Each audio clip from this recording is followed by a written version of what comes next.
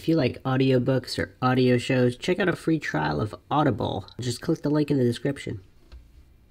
You are listening to Mindshock True Crime. This is the Johnny Gosh series. I am, of course, your host, Bruce McGuire. We are on episode 4, Jeff Gannon. And this was quite the story a number of years back on whether or not Jeff Gannon is Johnny Gosh. And not only that, regardless of whether he is or he isn't Johnny Gosh, how did he get his White House credentials? What is up with his history of male escort websites, and then all of a sudden he's a White House journalist with White House credentials? And what is up with his shady background that can't be verified? So again, whether he is or he isn't Johnny Gosh, there's some serious questions regarding Jeff Gannon. Now, if he is Johnny Gosh, can that be proven? And what are we to make of this deep-rooted conspiracy within the upper echelons of corrupt politicians and corrupt establishments that the Dunning-Kruger crowd, the coincidence theorists, the authority-worshipping cultists who refuse to believe, they're too mentally weak to even consider the possibility that maybe former FBI head Ted Gunderson is not a complete moron, and maybe that Paul Bonacci got a $1 million judgment in his case for his own child abuse, exploitation, and trafficking, that judge is not a complete moron, and the evidence was sufficient enough to give him a $1 million judgment, verifying Bonacci's story, or at least certain parts of his story of being a human trafficking victim and part of this ring in these corrupt establishments, particularly in the Des Moines area in Iowa, but also supposedly a far-reaching conspiracy going all the way to the White House. So in typical Mindshock fashion, with logic and reason at the forefront, instead of hallucinations and blind faith in the corrupt with horrible track records, we will be diving into the Jeff Gannon angle in this very, very daunting case, tragic case, haunting case that's just incredibly disturbing. Not only that politicians and there's these corrupt bankers and all of these scum would be involved in harming children, but the clueless goofs who deny that it's even a possibility. It's really, really weird. On Mindshock, we don't claim anything is true or untrue. We just follow the evidence in as objective a fashion as possible. As always, if you enjoy the podcast, find it interesting and informative, want to help support the podcast, want to help us get awareness out there in some of these cold cases, unsolved cases, and corruption exposés, you can donate to our PayPal. Just check the link in the description. You could also become a YouTube member right here on YouTube for access to exclusive streams and chats. Make sure to subscribe to the channel, hit that bell for notifications, and like and share on Twitter, Facebook, Reddit, and Patreon. Patrons do get priority for case topic, logical analysis, co-podcast requests. You could also be a guest on the podcast depending on your tier.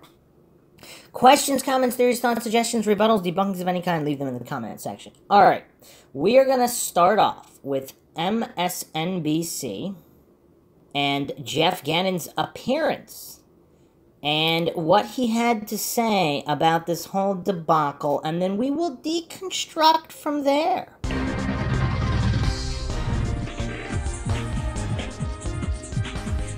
Welcome back, everyone, to the Deedle and Daniels Show. This is a story 23 years in the making. On our first show, we told you about a missing Iowa boy, Johnny Gosh. He was kidnapped back in 1982. His mother, Noreen, was here to tell her side of the story. You are obsessed with this story, I know. Today we have the man who may know what happened to little Johnny. Some claim that former White House reporter Jeff Gannon may actually be the missing boy. So right now, let's take a look back at how this story got started. Johnny Gosh vanished from his West Des Moines, Iowa neighborhood without a trace. The newspaper delivery boy was on his morning route when he disappeared. One theory, the boy was kidnapped, sexually abused, sold into a child sex slavery ring, and brainwashed by the CIA. Some claim Gosh was snatched for the Monarch Project, a government-sponsored mind and behavioral control program designed to create top-secret escorts. The story then picks up in 2005. The internet was abuzz with word that former White House reporter Jeff Gannon may in fact be Johnny Gosch. The claim based on similar body markings and a lack of information about Gannon's early years. We have looked into some records that came from Pennsylvania where Mr. Gannon / Guckert supposedly went to high school. We've looked at photographs, and some of them match, some of them don't. There's several photographs that look strikingly like Johnny Gosch, and there are some that don't even look like him at all. In February, Gannon was exposed. His name actually James Guckert, a man with no journalism experience whatsoever, who had links to several gay escort services online. And joining us right now from Davie, Florida, the man at the center of the controversy. You're looking at him, former White House reporter Jeff Gannon, who watched our show and Bo's interview and wanted to come on and chat, and we appreciate that, sir. So, Jeff, here's what Noreen Gosch said on our last show. Let's listen, and then I'm going to ask you to react. I do not know if Gannon is Johnny or not. Only a DNA test would provide that information conclusively. Jeff, one question for you. Let's get right to the point. Are you willing to take a DNA test and settle the controversy once and for all? Yes or no? Absolutely, I would definitely take a DNA test, but that isn't even necessary because there's so much evidence available to disprove these accusations. That's a yes, then. Well, he's saying yes. My friend Jeff is saying yes. As a lawyer, I can smell a No. hitch. You got to understand something. My friend here, Jeff, who's come on our show today, didn't do anybody else's show. He's going to tell us the fact. Jeff, how old are you, first off? I'm 48 years old. 48 years old. My man Johnny Gashi there would be 35 years old. Lisa, why the are numbers. You avoiding the question? No. He just said, hey, Jeff, you said you would take a DNA. I could set this whole thing up, but let's get to the point. The point is, by giving a DNA sample, there could be opening up some other avenues of things that I kind of know that you possibly could be involved. And I don't knock it. Again, if you want to go suck on a Johnny Pump or whatever you want to do, you could do in this world. But the point is, all we're here for is to show that my friend Jeff is not Johnny Gosch. Jeff? There are dozens of people who have known me most of my life that could definitely vouch for the fact that I am not this person. Look, what happened to this child and the suffering that his mother has endured is a tragedy. But it's also been very difficult for me and my family, my real mother and members of my family who have had to listen to these fabrications being spread in newspapers, on television, and on the internet. All right, so I'm going to ask you a question, not Bo. Jeff, are you willing to take a DNA test, yes or no? Yes or no? Yes. When I cut my finger yesterday, there was plenty of DNA available. You should have stopped by. What else you want, Lisa? Are you his lawyer? No, excuse me. He's my friend Jeff down there. Jeff, thank you for coming on the show again. You know what we're doing here? All this conspiracy stuff on the blogs, on all these internets, what we're doing is we're cutting to the chase now. Again, I don't understand why, and you said it to me over the phone, and you said that you feel sorry for Noreen. You feel sorry for her missing her son, and you wouldn't put her through if you were her son. And you said you're 40. In his mouth, he says he's 40. Jeff, let's hear from him. What did you think when you saw Noreen Gosch? Let him speak. Go ahead. Go ahead, Jeff. I feel that this woman is being used by people who are trying to promote themselves as being investigators when they're not. They're fabricators. They've defamed me and put this woman through unnecessary pain, giving her hope where it doesn't exist. Jeff, you tell them. And I'm going to tell you something right now, Jeff. If we want to shut everybody's mouths up, I'll arrange with you a little DNA, give me a little blood, a little saliva, whatever you want to do. And then we'll get a little from Noreen and we'll see and we'll show them it doesn't match. And then everyone will keep their mouths shut and let you get on with your life. Because as far as I'm concerned, whatever you do in your life, if it's not a crime involved, whatever you want to be involved with, I don't really care. What I care about is people making up stories about other people and making you live now on the edge of your life. Here's my question. Jeff, have you reached out to Noreen? What have you told her? I have not been in communication with this woman because I can't determine whether some of the emails I'm getting are actually this woman or not. There are hundreds of people that are contacting me about this story. I have no idea who they are. nameless, faceless people making wild accusations. Do you have a pen and paper? Because I can give you her phone number right after the show. Bo, are you on the payroll? No, I'm not on a payroll. But when a guy is falsely accused, you got to stand up for innocent people. You're an attorney. You understand that, too. The man is going to give his DNA. The man is 48 years old. Johnny Gosch would be 35 years old. He looks 48 years old. I'm 54 years old. He looks 48 years old. Why can't the guy be telling the truth? How about we talk about Gannongate? Jeff, are you on any type of payroll, White House, Republican? Absolutely not. Never. I have been in the past or now. Can you understand why people would think that you're not always telling the truth? Your name isn't what you said it was. Then the liberal blogs come out and say that there's a different story. You resign. Not that there's anything wrong with it, but can you see that people may not know that you're telling the truth here? Well, I think people who are listening to nameless, faceless people making accusations on the internet, I'm sitting here in front of your cameras today to answer your questions. Where are these people? These people hide behind screen names on the internet. I'm here. I'm willing to give the evidence and tell my side of the story. Frankly, I haven't had the opportunity to tell my side of the story. Anytime that I've made appearances, people have protested my appearance, tried to shout me down. I had to go 6-on-1 2 weeks ago at one event. It's my turn. Why don't people believe me as opposed to some of these other people? Your friend Bo Dita believes you. I want to thank you very much for coming on the show today and clearing this thing up. We'll do this DNA thing, and I'll make my friend Lisa here see that you are in fact who you say you are. And Noreen Gosch, we did invite to come on to the show, but she refused. I want to thank Jeff Gannon and his lawyer, Bo Dito, for coming on the show. Okay, so wow, Dito, what a complete obnoxious buffoon. I mean, does this guy have a mental disability or something? He doesn't even let the guy speak, and he presupposes he's innocent. Like, he made it perfectly clear he's not here to find out the truth. He's here to dispel any accusation which he already assumed and hallucinated was definitively false in the direction of Jeff Gannon. Despite Jeff Gannon's name being, I mean, how many names does this guy have? Came out of nowhere. How did he get his White House credentials? Like, all these things that are shady regarding Gannon. He's calling him his friend, etc. And what's hilarious is that Daniel, she calls this buffoon out on it. It's like, is he on some kind of payroll? Because that's what it looks like. I mean, this Didal goof. I mean, this guy is such a buffoon. I mean, how does he have his own show? This is crazy. But anyway, what did we notice about Jeff Gannon? The first thing I noticed is he refused to say Johnny Gosch's name or even Noreen Gosch's name. So he's trying to depersonalize this as much as possible. Why? Would someone who's not Gosch and has no emotional connection to him, why would there be this desperate need to depersonalize? Now, the other thing that's very alarming is Gannon's blinking rate. Now, his blinking is completely out of control. So whether he is or he isn't Johnny Gosch, it seems very possible he has been a victim of some kind of brainwashing or mind control experiments. I mean, his micro expressions here just do not seem natural.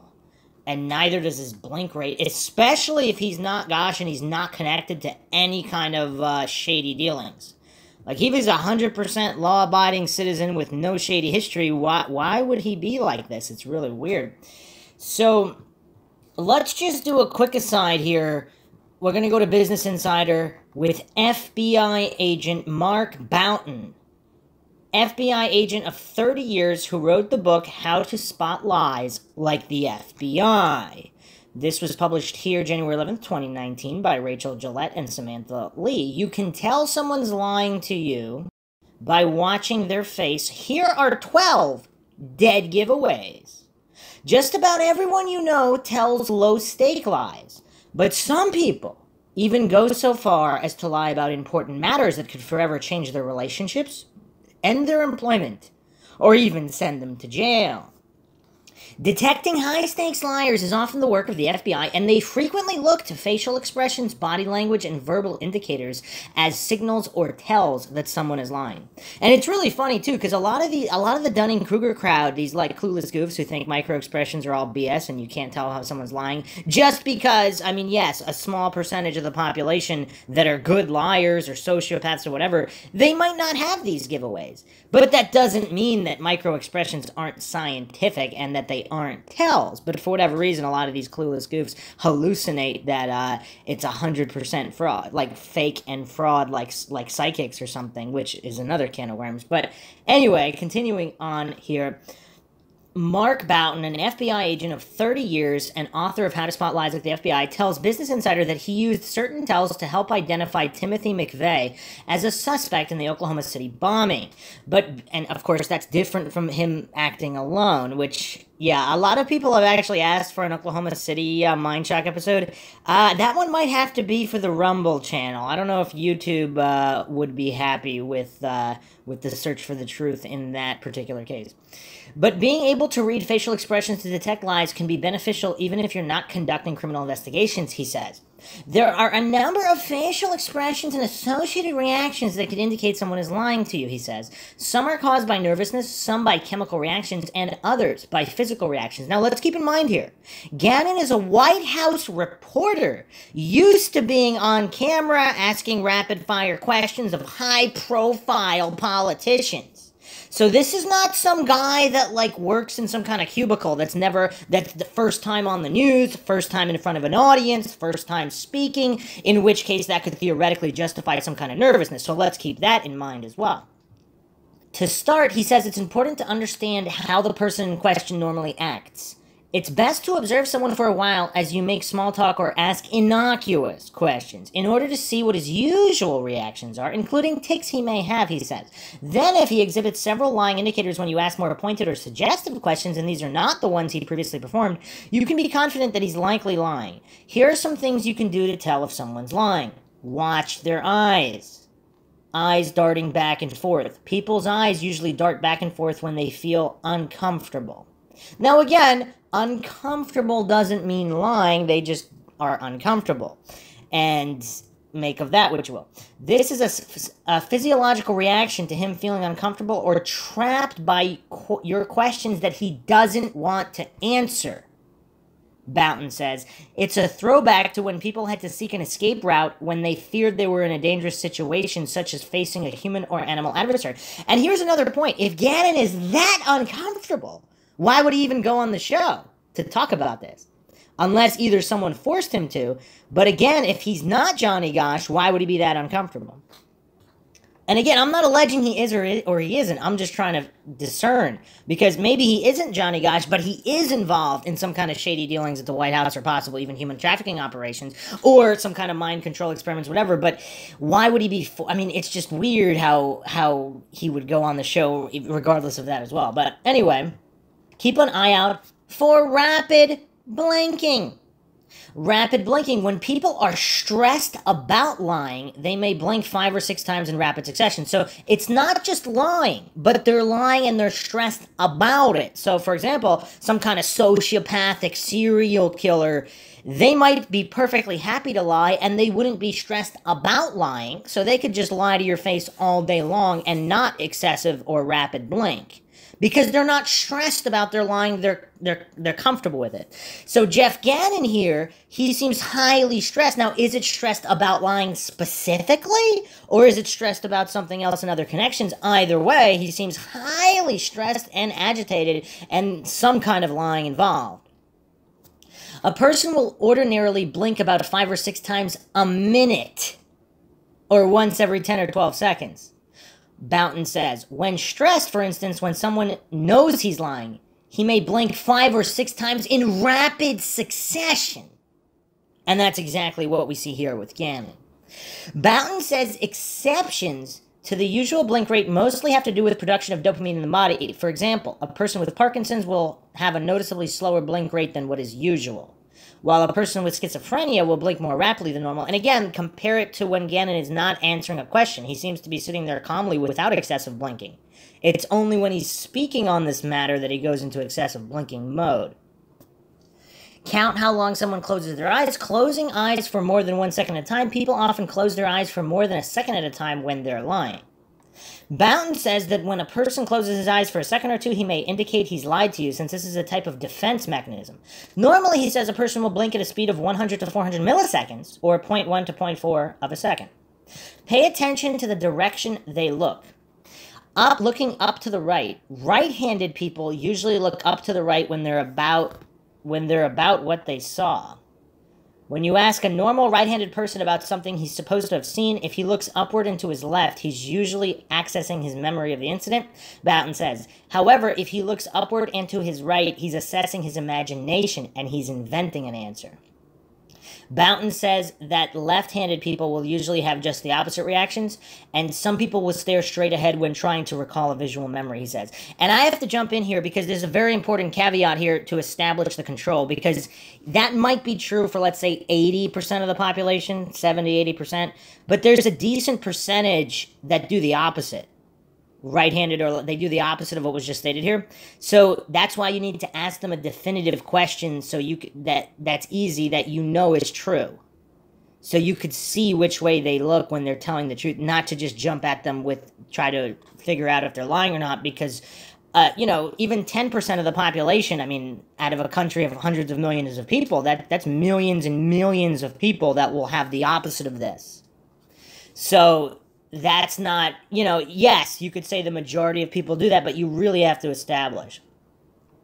Take note of what you're asking them, looking directly to the right. Right-handed people normally look directly to the right when they're lying about what they heard.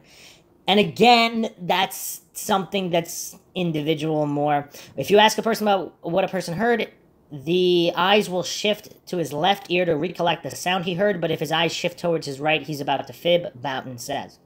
The key is what they're trying to recall, looking down to the right. Right-handed people often look down and to the right when they're lying about smells or sensations.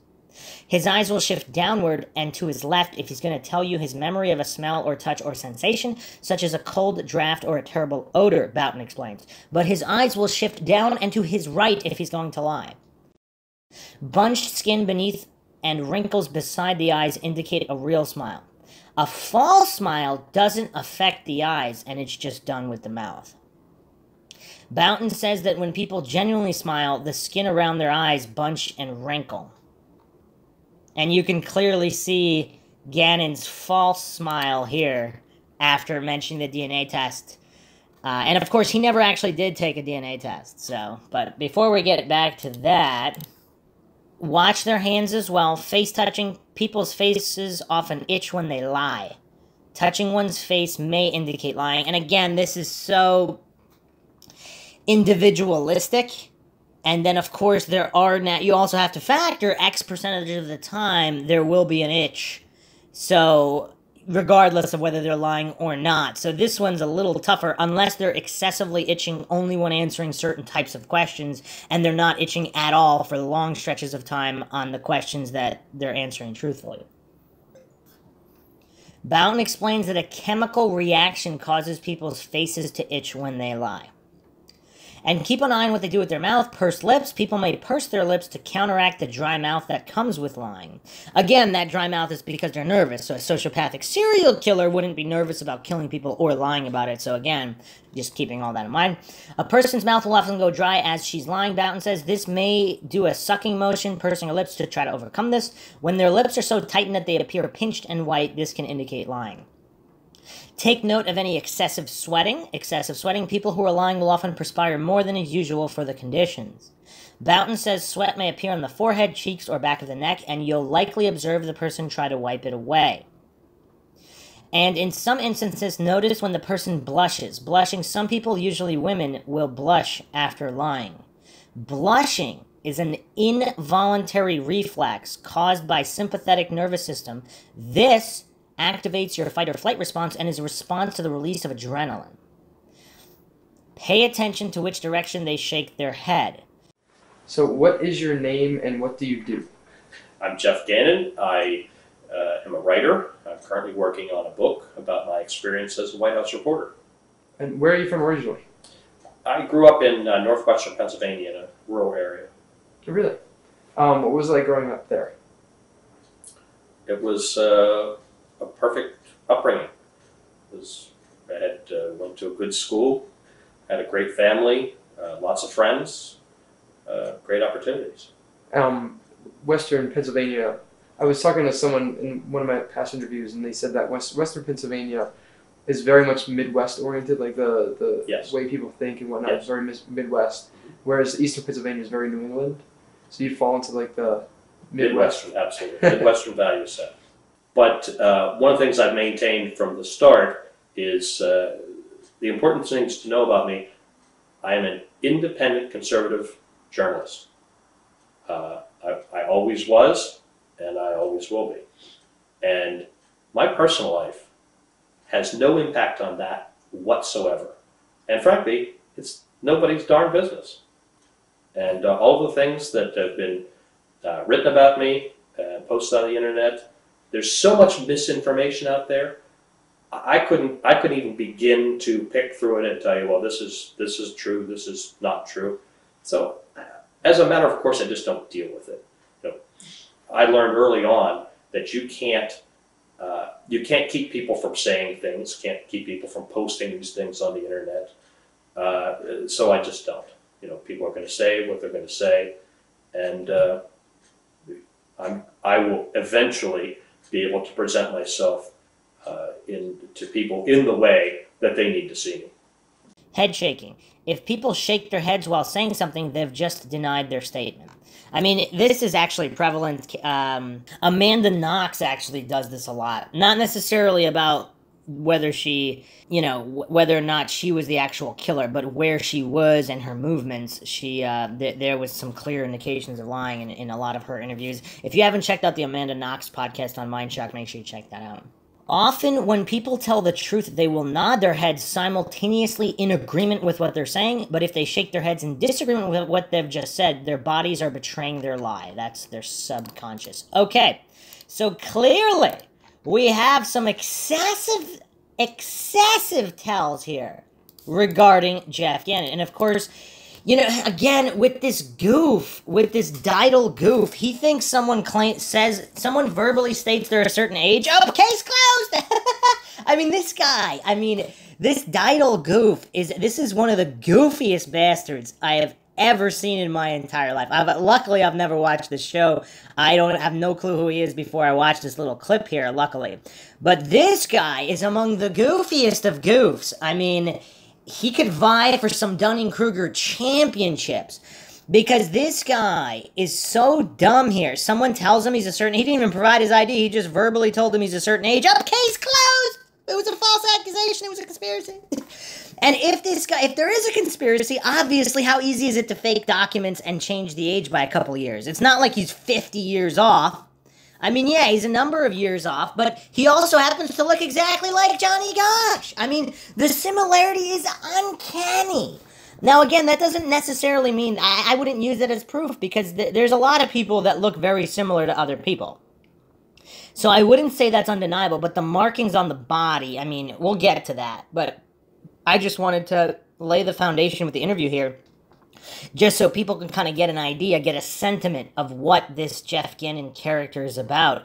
And I still don't even know why he appeared on the show, because again, with all these micro expressions and tells, he's clearly lying about a lot. Now, whether he's lying about being Johnny Gosch, that's, up to debate, of course.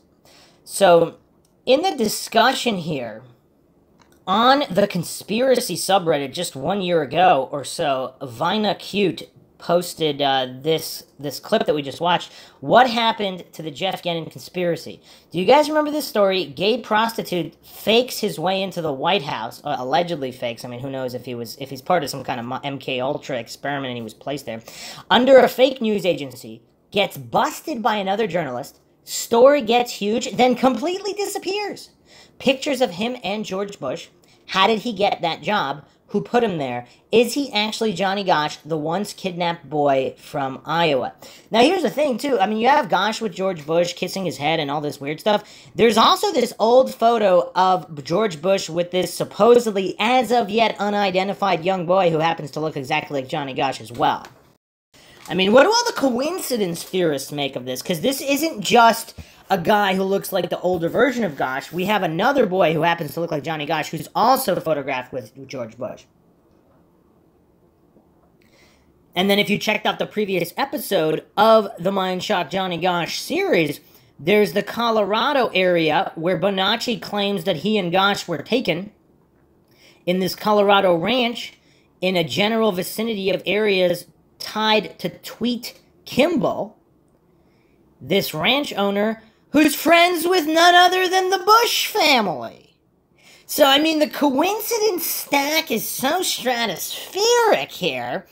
I mean, I don't know what to make of it. I mean, what do all the coincidence theorists and corruption deniers think about this? Vinacute also posted this. Let's keep this thread going. Really curious about what happened to the story. Post what you can find. This was the news agency he worked for at the time, Talon News. You can see that Talon News is owned by Endeavor Media Group. Is this a fake company? Endeavor Media Group is a company with a P.O. box and a fake phone number listing.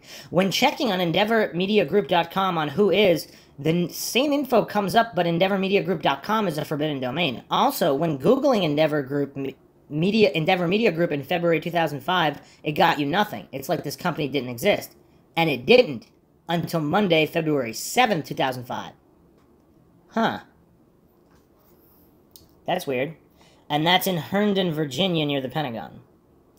So, other people stated here, he was on the White House guest register over 200 times. So this wasn't just one or two instances.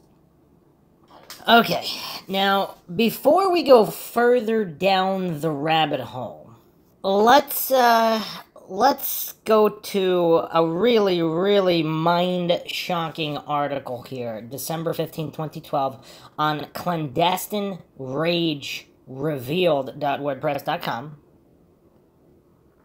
This is pretty crazy. Johnny Gosch, a rare survivor. Found this article on Facebook earlier this month. It pissed me off to no end. There are many people lecturing, writing, and appearing in person to disclose MKUltra. Only a few of the writers will discuss what is happening to the children. This person at Blogspot did an incredible job of putting this phenomenal article together about Johnny Gosch on pedophileringilluminati.blogspot.com. This article is no longer up. Okay. But it's been reposted here on clandestineragerevealed.wordpress.com. Okay. So originally the article was written October 24th, 2009. Johnny Gosch, a rare survivor. And this is really, really crazy stuff. So we're going to get into some of the occult angles and all of that Ted Gunderson blew the whistle on before. But this will set the stage for more Gannon coincidences. I mean, the amount of coincidences connected to the name Gannon itself, I mean, it's just absolutely mind-boggling. On Sunday, September 6, 1982, in the bedroom community of West Des Moines, Iowa, 12-year-old Johnny Gosch is headed out on his newspaper route. He brings with him his family dog and his red wagon to carry the papers. This is the last time Johnny is ever seen again. Johnny's parents, Noreen and John Gosch, Sr., launched the initial search for their son because the West Des Moines police were short-staffed due to the Labor Day weekend. Noreen knew in her heart that her son had not run away from home, as the police suspected, but he had been abducted by a stranger. Because both the Gosches were asleep when Johnny left that house that morning, there is conflicting information on what he was wearing that day. Their best guess was either dark sweatpants or a white t-shirt with blue jean cutoffs. Another newspaper boy named Mike tells police that a stocky man in a 1979 or 1980 blue two-tone, two-door Ford Fairmont with Iowa plates had been driving around that morning asking the newspaper boys for directions. Johnny told Mike that the man made him feel uncomfortable when he asked him for directions. As the boys noticed the Fairmont circling the area again, Johnny said he was heading home. Mike watched Johnny walking down the street and noticed another man he hadn't seen before walking closely behind Johnny as he turned the corner. A police artist creates a composite sketch of the stocky, dark-complected man seen driving the car. Witnesses describe him in his 30s with a mustache. The sketch is released to the media, but nothing solid comes from the lead. Days turned into weeks, and weeks bled into months. Noreen becomes obsessed with finding her son. Every night she leaves her porch light on. She does numerous television interviews hoping that Johnny will see her and know that help is on the way. Usually when a child is abducted, he's not seen or heard from again, but in the years following Johnny's disappearance, there were sightings, evidence, and bizarre coincidences. And to this very day, many believe Johnny was the victim of a bizarre and insidious plot and is still alive and in hiding. Soon after his abduction, Johnny was drugged, molested, sold, and prostituted. This was not a random kidnapping. Johnny was clearly targeted. On September 19th, 1982, Michael Aquino purchases Johnny for $35,000. They travel to Colorado to a house near Sedalia in the vicinity of Elephant Rock and Jar Canyon. This house was shown on one of America's Most Wanted programs broadcast in 1992, where Johnny begins a program of torture, mind control, and prostitution. Aquino is a military intelligence officer with ties to the CIA's mind control branch. He has the contacts, resources, and motivation to head an organization of criminals that kidnap children and transform them into sex slaves to satisfy his own personal mental illness while disguising the operation under the umbrella of national security. On August 12, 1984, 2 years after Johnny disappeared, 12-year-old Eugene Martin, another paperboy for the Des Moines Register, disappears while on his newspaper route. Noreen Gosh receives information another paperboy will be abducted prior to Martin's disappearance and reports it to local police. They call her crazy and disregard the tip. The FBI jumps on the Martin case immediately, but like Johnny, it's as though Eugene has disappeared without a trace. On August 16th, President Reagan phones the editor of the Des Moines Register, James Gannon. So, yeah, James Gannon. Now, keep in mind, Jeff Gannon, supposed original name is James Guckert, James Dale Guckert. The West Des Moines, the Des Moines Register editor is James Gannon.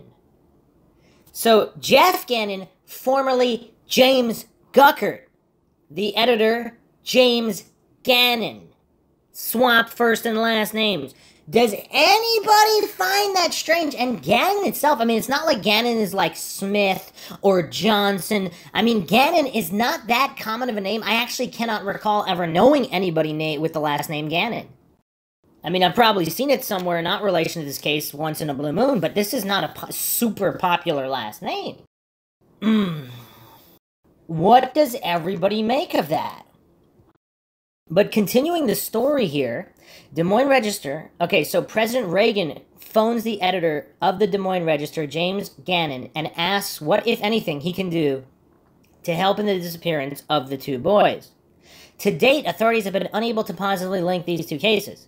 For the next 2 years, there are sightings of Johnny all over the U.S., including a dollar bill, which shows up in Sioux City, Iowa.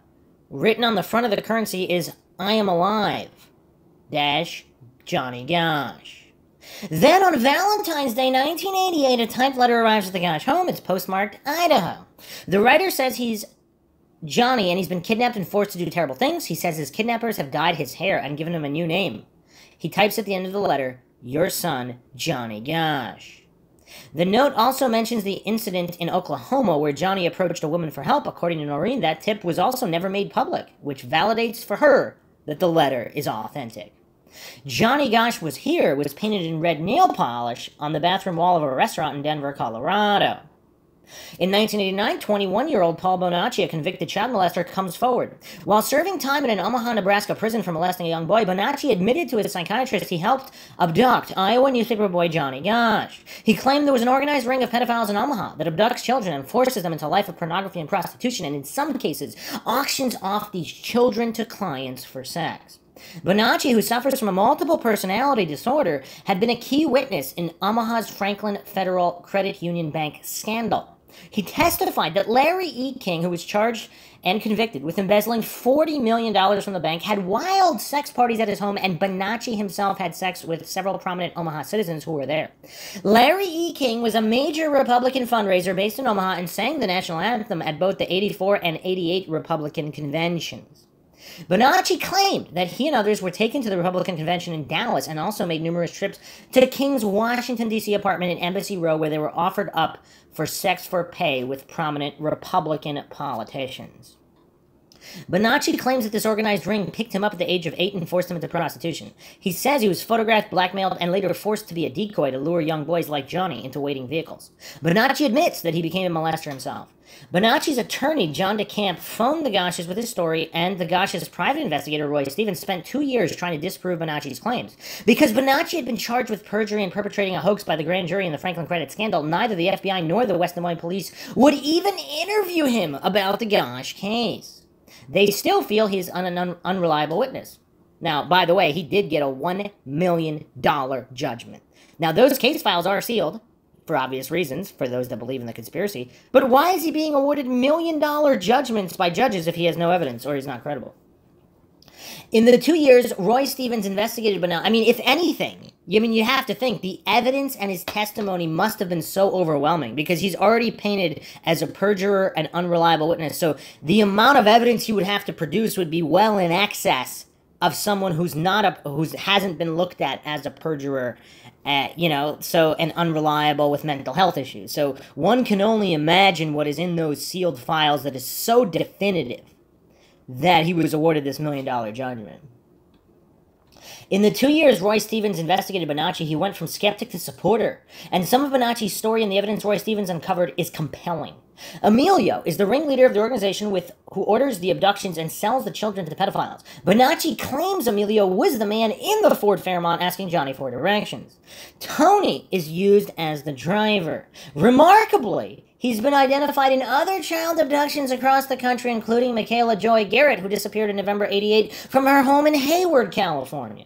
The night before Johnny's abduction, Bonacci saw a man bring photos of young boys to Emilio. He says one was Johnny Gosh. Noreen Gosh remembered that a neighbor noticed a woman taking pictures of Johnny exactly 3 months before his abduction. Even more interesting, when the neighbor saw the picture being taken matches exactly the background described by Bonacci in the photo he saw. And you know what's curious? If Bonacci's interview here, if he's describing this photo from prison and he had never been to the Gosh home and didn't know what the neighbors' houses looked like, how would he be able to describe that? And again, check out all the previous episodes especially the previous one, episode 3, for definitive information on how they came to believe Bonacci, because of these diaries that were age tested to have been written before he was in prison. So before he had access to before any of this information was public, he had written it in his diary regarding Johnny Gosh and these other criminals. Mike was a boy who Bonacci claims was with him in the backseat of the car that Emilio was driving on the day of the abduction. He said another man pushed Johnny into the car and Paul used chloroform to knock Johnny out. Bonacci said they were taken to a farmhouse in Sioux City, Iowa, where he was the first to sexually abuse Johnny, and then photos were taken. Emilio entered the room and told Bonacci and Mike to undress Johnny. Emilio had a buyer who wanted to see the photos of the boys doing things to each other. Eventually the buyer arrived, looked at the pictures, paid $35,000, and took Johnny to Colorado. Charlie ran the farm in Sioux City, Bonacci says. Roy Stevens actually located a Chuck who he believes is Charlie and found people who said things about Chuck that were similar to what Bonacci said about Charlie. The Colonel was the man who Bonacci said ran a ranch in Colorado. Bonacci said the last time he saw Johnny was back in 1986 at that same ranch. Johnny, whose hair was now dyed black and was renamed Mark, had attempted to run away. When they caught up with him, they branded Johnny on his right buttock like a piece of livestock. John DeCamp, legal counsel to the chairman of the state Senate committee that investigated the Federal Credit Union and who later became a state senator, wrote a book on the scandal called The Franklin Cover-Up. At first, he too was skeptical of Bonacci's claims, but now he believes that high-level government officials wanted to keep everything quiet and did everything they could to discredit Paul Bonacci. He wonders why the FBI completely refused to investigate Bonacci's claims regarding Johnny Gosh. It was a forbidden zone, they wouldn't even talk about it, says DeCamp. DeCamp says Bonacci's multiple personalities, at last count 28, is a result of years of sexual abuse and mind control. It's caused by the very things he describes. In 1990, investigator Gary Caradori, who was investigating Paul Bonacci's claims for the Nebraska state legislation, urgently phoned State Senator Lauren Schmidt from Chicago saying he had found the smoking gun. Caradori told Schmidt he would fly that night from Chicago in his private plane with his son back to Lincoln, Nebraska. The plane exploded over Aurora, Illinois, killing Caradori and his 8-year-old son. According to an eyewitness, just before hearing the explosion, he saw a flash of light. A sheriff's deputy recovers pictures of children with high-profile politicians. Caradori's briefcase containing photos and on the rear seat of the plane disappear and are never recovered.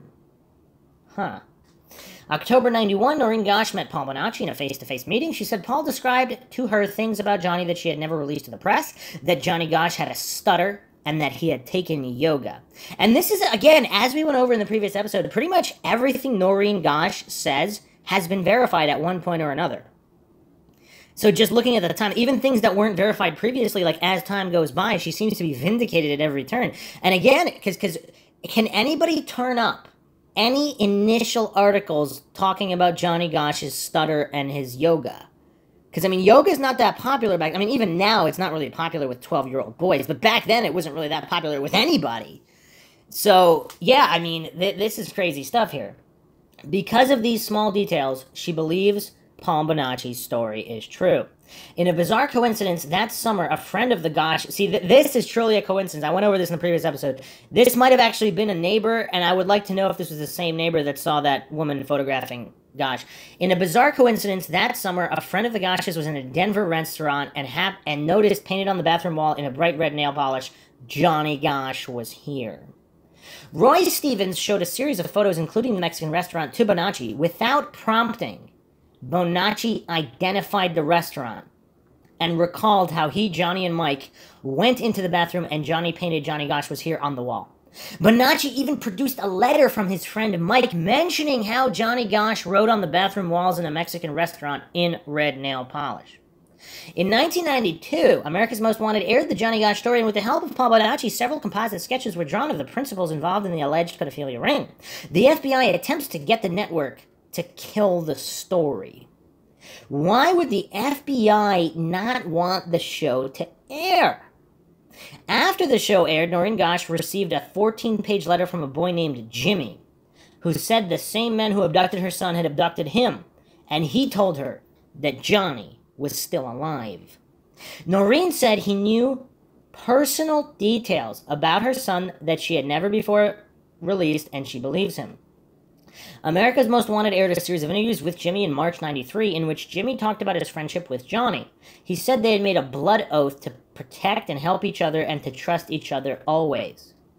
Jimmy said he was with Johnny at the ranch in Colorado for 4 years, and that when Jimmy overheard talking about escaping, he too was branded. Jimmy lifted his pant leg and revealed a large brand on his leg similar to the brand Paul Bonacci had seen on Johnny. Jimmy later met with Noreen and John Gosh Sr. and gave them a diary he had kept of his life. Included in it were some of Johnny's memories of the time when he was a paper boy. Jimmy wrote that Johnny had 37 customers and how proud he felt when he won the local paperboy competition and won a free airline ticket. Noreen says all of that is true. America's Most Wanted producers took Bonacci to Colorado in an attempt to find the Colonel's ranch where these boys say they were held. Outside of Buena Vista, but Paul Bonacci recognized the piece of property. He physically reacted when he walks up to the front door and began to cry uncontrollably. Paul showed America's Most Wanted the secret underground chamber where he says the children were put in case authorities came by. Paul says some of the boys were placed there blindfolded as a form of punishment. In '97, Noreen Gosh says Johnny himself paid her a visit. He stayed for an hour and told her what happened to him and why he could never come home or see her again because of the criminal activity he's now involved in. That sparked a book penned by Noreen called Why Johnny Can't Come Home. But the latest twist is the most bizarre. On August 27th, 2006, 2 photos were left at the home of Noreen Gosh. In one photo, a young boy is tied up and gagged, and a brand mark is seen on his upper arm, which surprisingly appears identical to the brand mark on Jimmy's ankle that America's Most Wanted videotaped in 1993. It's curious, too, that this America's Most Wanted episode apparently is not available anywhere. I mean, someone must have taped it even off the TV. Like, this is kind of weird. And we didn't go over this detail before, so I mean, this is crazy. It is also identical to the one Paul Bonacci described to America's Most Wanted in 1992 that he claimed to have seen on Johnny Gosh's rear end in the late 80s. So the timeline of this type of branding is Bonacci first, then in 93 Jimmy presents it. And in 2006 2 photos show up to Noreen Gosh, and it's the same exact brand mark. That's weird. The other photo shows 3 boys lying side by side in a bed, also bound and gagged. Noreen Gosh was certain her son Johnny is in 2 of the photos and quickly turned them over to the police for analysis. But just this week, the West Des Moines police say Johnny Gosh is not among the boys in the photos. Nelson Zalva, a retired detective from the Hillsborough County Sheriff's Office in Tampa, recognized the photos as evidence in a case he investigated in 78 or 79, which predate Johnny Gosch's 82 disappearance. Retired Detective Zalva says all the boys in the photos were identified, but failed to provide authorities with enough evidence to prosecute the man who took the pictures. Hillsborough Sheriff's Department is now researching their files to locate the original photos because retired Detective Zalva does not recall seeing a brand mark on the boy in the photo. And just an update here, this is I went over in the previous episode, that photo was taken in 82 because there's things in the background that were only available after 82. So that photo could not have been taken in 78 or 79. And supposedly Zalva admits this and his own mistake. According to Noreen Gosch, he apologized for this. So here's an update here. Photo of George H.W. Bush surfaces with what appears to be a young Johnny Gosch standing behind Bush. I chose to post Johnny's story first because it's been established it was an Illuminati abduction. Now, this is on Clandestine Rage Revealed WordPress. So they're claiming that it's been established that it's an Illuminati, not just an abduction by a pedophile ring, but an Illuminati abduction. Given what you've learned thus far in this blog, what characteristics common to Illuminati abductions appear in the Gosch abduction? Johnny can fit either of the two types of abductees given the uncertainty of the clothes he was wearing at the time. A possible white t-shirt and blue jeans would fit type 1, but given the fact that Johnny had a slight disability, a stutter, he could also fit the type 2 abductee. We know from an eyewitness account a neighbor saw a strange woman photographing Johnny 3 months prior to his actual abduction, which means Johnny had been under surveillance prior to the abduction. What the article doesn't mention is the fact that Johnny's dad normally accompanied Johnny on his paper route, but couldn't that day, also supports Johnny having been under surveillance. They knew which morning to snatch him as his dad wasn't with him. What woman was seen photographing Johnny also supports the male-female abduction team. Okay, also some people believe, of course, Leonard Gosch, Johnny's father, is responsible as well. Local police stalled the initial investigation by insisting Johnny was a runaway despite his mother's claim he was not, that he must have been abducted, which is what forced Johnny's law to be passed, forcing police to act immediately in child disappearances, which of course they didn't because there was also the Mark Allen case, the third boy from the area abducted. I also question the police claiming to be understaffed on Labor Day weekend. While this may have been true, police generally schedule more officers to work holiday weekends. When Noreen Gosch tells local law enforcement she's received a tip another paper boy will be abducted, police call her crazy and ignore the tip. This is the typical Illuminati tactic of portraying credible witnesses as mentally ill in order to discredit them. And the fact police refused to act on her tip speaks for itself. The abduction vehicle was a blue sedan. Johnny was drugged with chloroform, one of two drugs favored by the Illuminati. I mean, yeah, but criminals also use that all the time. The FBI quickly stepped into both the Gosch and Martin disappearances in order to control the investigation and media coverage. This is evidenced by the FBI attempting to prevent America's Most Wanted from airing their episode on Johnny's abduction. We have Illuminati repetition as well. Both Gosch and Martin were paperboys.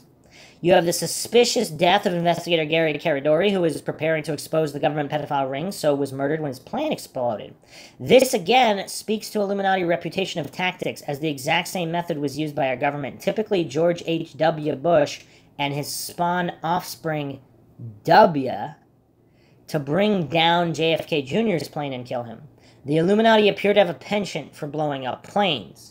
Again, I am not claiming any of this is true or untrue. This is the Clandestine Rage Revealed WordPress blog here.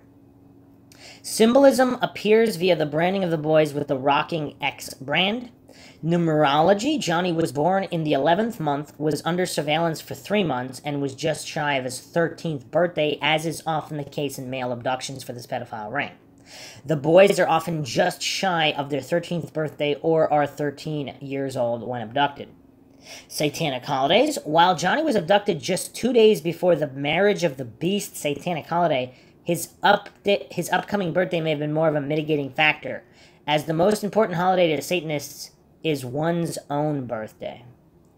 We have evidence tampering in the Caradori plane crash by apparently both law enforcement and the government. The photos recovered by the sheriff's deputy and the backseat of the plane both mysteriously disappear.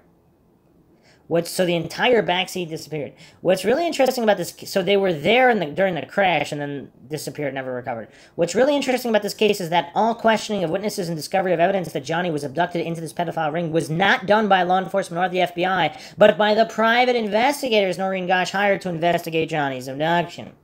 Johnny Gosh is now 39 years old, and to date, no one has been charged or prosecuted in his abduction, despite the overwhelming evidence that was discovered pointing to an Illuminati abduction. Thinker Bell posted a response to this article here, January 27, 2013. Very interesting response here. There's nothing clandestine about them. These people stalk and terrorize for profit. Some claim they are trying to solve crime. Most are committing crimes. They pop up and reveal themselves in the groups they represent easily enough. Most get out of the military or police force or simply want to be private detectives and perpetuate the stalking. They hawk their unfounded wares to the ears of liars who believe their lies. They curl up in conspiracy blogs and rage on. They snuggle up to police who protect their atrocities. They sell their wares to religious outlets and media moguls as well. Gosh's case is representative of what they really do. They pinned all their robberies on one bank. The fact is they filter through many of the purpose of running the same scam. They pull this crap in my state too. It wasn't until I was in another state that I realized that they were not only stalking me, but had been working over my brother, who once lived near a military base in another state. He thinks anyone that has been in the military does so for the betterment of the country. Most are there for the betterment of themselves. We saw a woman sitting at the end of the block. She'd sit there for a long time with no obvious reason, as most were rather elderly, so it isn't reasonable they were surveying a drug house. I figured she was the wife of a Marine that had befriended him earlier. The conspiracy theorists have set up shop in the area. It was noticeable a few years ago when I noticed I couldn't get a car repaired anywhere they were. What? What they do is stalk people, break in, and try to convince people they have some type of mental dysfunction. For elderly, it would be a dementia-type syndrome. Some have dementia, but what they do is consistent with what they are doing to even younger people. What they want is their meds and access to their financial records. When they start the genetic connecting, it's only a reason to track down family members and threaten their target with the harm they'll do to those people if they don't do their bidding. They'll haul in illegals and drugs and find people to hide behind in the process. The media hides them well with their experts. In my state, they chase storms and catastrophes. They haul these illegal with them. They target people to hide behind for their credit card scams and identity theft operations. Recently, I had a man make a plate for my mailbox to keep these mind-reading superheroes out. I told him what was going on. He asked if I'd ever seen them, as he, too, believes in the power of the military to create the same effects. Yes, many times. These people aren't masterminds. It's just they've conducted studies that ensures they employ the worst and most insecure people imaginable. I recall a woman who administered these tests once said when they took it, it was suggestive she'd go into plumbing. He lives in fear, much like cancer patients, because people want the painkillers. This is why the woman was sitting at the end of the block, no doubt. Nothing a decent switchblade couldn't take care of. What the heck comment is that? Okay. Well, anyway, let's continue on here. So, Illuminati, mind control, abduction, or not, what is going on with Jeff Gannon? So, let's go through the wiki breakdown on Jeff Gannon. James Dale Guckert, born May 22nd, 1957, allegedly, is an American conservative columnist better known by the pseudonym Jeff Gannon. Between 2003 and 2005, he was given credentials as a White House reporter. He was eventually employed by the conservative website Talon News during the later part of this period. Gannon first gained national attention during a presidential press conference on January 26, 2005, when he asked United States President George W. Bush a question that some in the press corps considered so friendly it might have been planted. The question was, how are you going to work with Senate Democratic leaders who seem to have divorced themselves from reality, end quote. Divorce themselves from reality. I mean, is that kind of like an inside joke? I mean, I'm going to go over the theory that Jeff Gannon, the mind control, and the multiple personality disorders are so crazy that if he really is Johnny Gosh, he doesn't think he is. And he doesn't believe he is, even if he is. But of course, the subconscious knows. Gannon routinely obtained daily passes to White House briefings, attended 4 Bush press conferences, and appearing regularly at White House press briefings. Although he did not qualify for a congressional press pass, Gannon was given daily passes to White House briefings after supplying his real name, date of birth, and social security number. Gannon came under public scrutiny for his lack of a journalistic background prior to his work with Talon, and his involvement with various gay escort service websites using the professional name Bulldog. Gannon resigned from Talon News. And is the Talon News, like, so this was some kind of fake company, but what does Talon mean? That he's within the talons of this conspiracy and these group of traffickers? Gannon resigned from Talon News February 8, 2005. Continuing to use the name Gannon, he has since created his own official homepage and worked for a time as a columnist for the Washington Blade newspaper, where he confirmed he was gay after he was outed. Most recently, Gannon operated JeffGannon.com, a blog where he criticized those who exposed him, the old media, and the angry gay left, accusing them of promoting a double standard. The site has since been taken offline and the domain expired. He published a book titled The Great Media War in 2007. Media career, White House press credentials. Gannon first attended White House press conference February 28, 2003, and there asked a question of then White House press secretary Ari Fleischer. At the time, Gannon had never had an article published and was not associated with any kind of news organization. Talon News had not yet been created. However, Gannon states that he was editor of his high school student newspaper as proof of having some journalistic experience. And was that ever verified? That's just his claim? White House Press Secretary Scott McClellan later stated that there had been no breakdown in security and no one had intervened on Gannon's behalf to ensure his access, despite the fact that he had been able to get a press pass for the White House using an assumed name. Gannon's response was that the alias Jeff Gannon was a professional name used for convenience, claiming that his real last name is hard to spell and pronounce. Guckert? That's not that hard. And that the Secret Service was aware of his identity. Journalists have said that it can take weeks to get the kind of clearance Gannon received. He was issued one-day press passes for nearly 2 years, avoiding the extensive background checks for permanent passes, and sidestepping his inability to gain the necessary congressional press pass. He applied for a congressional press pass in April 2004, but was denied one by the Standing Committee of Correspondents, a group of congressional reporters who oversee press credential distribution on Capitol Hill, on the grounds that Talon did not qualify as a legitimate independent news service. So it was just a shell company or something? On his resume, Gannon said he's a graduate of the Leadership Institute Broadcast School of Journalism, a 2-day seminar for conservatives who want a career in journalism. And has that ever been verified? Again, these are just claims by Gannon. Who has verified these claims? Talon News was a virtual organization with no physical office or newsroom, owned by the website GOP USA. Robert Eberl is the president and CEO of both GOP USA and Talon News. This has led to unproven charges that Talon News was created specifically to give Gannon a news organization that he could ostensibly represent to justify his continuing to work at the White House. By the middle of February 2005, the Talon News website had shut down indefinitely, according to the message on the site, and since May 2007, the Talon News site has been a parody, and its pages link to the Fire Sign Theater's website. What? What the heck? So the Fire Sign Theater, an American surreal comedy troupe.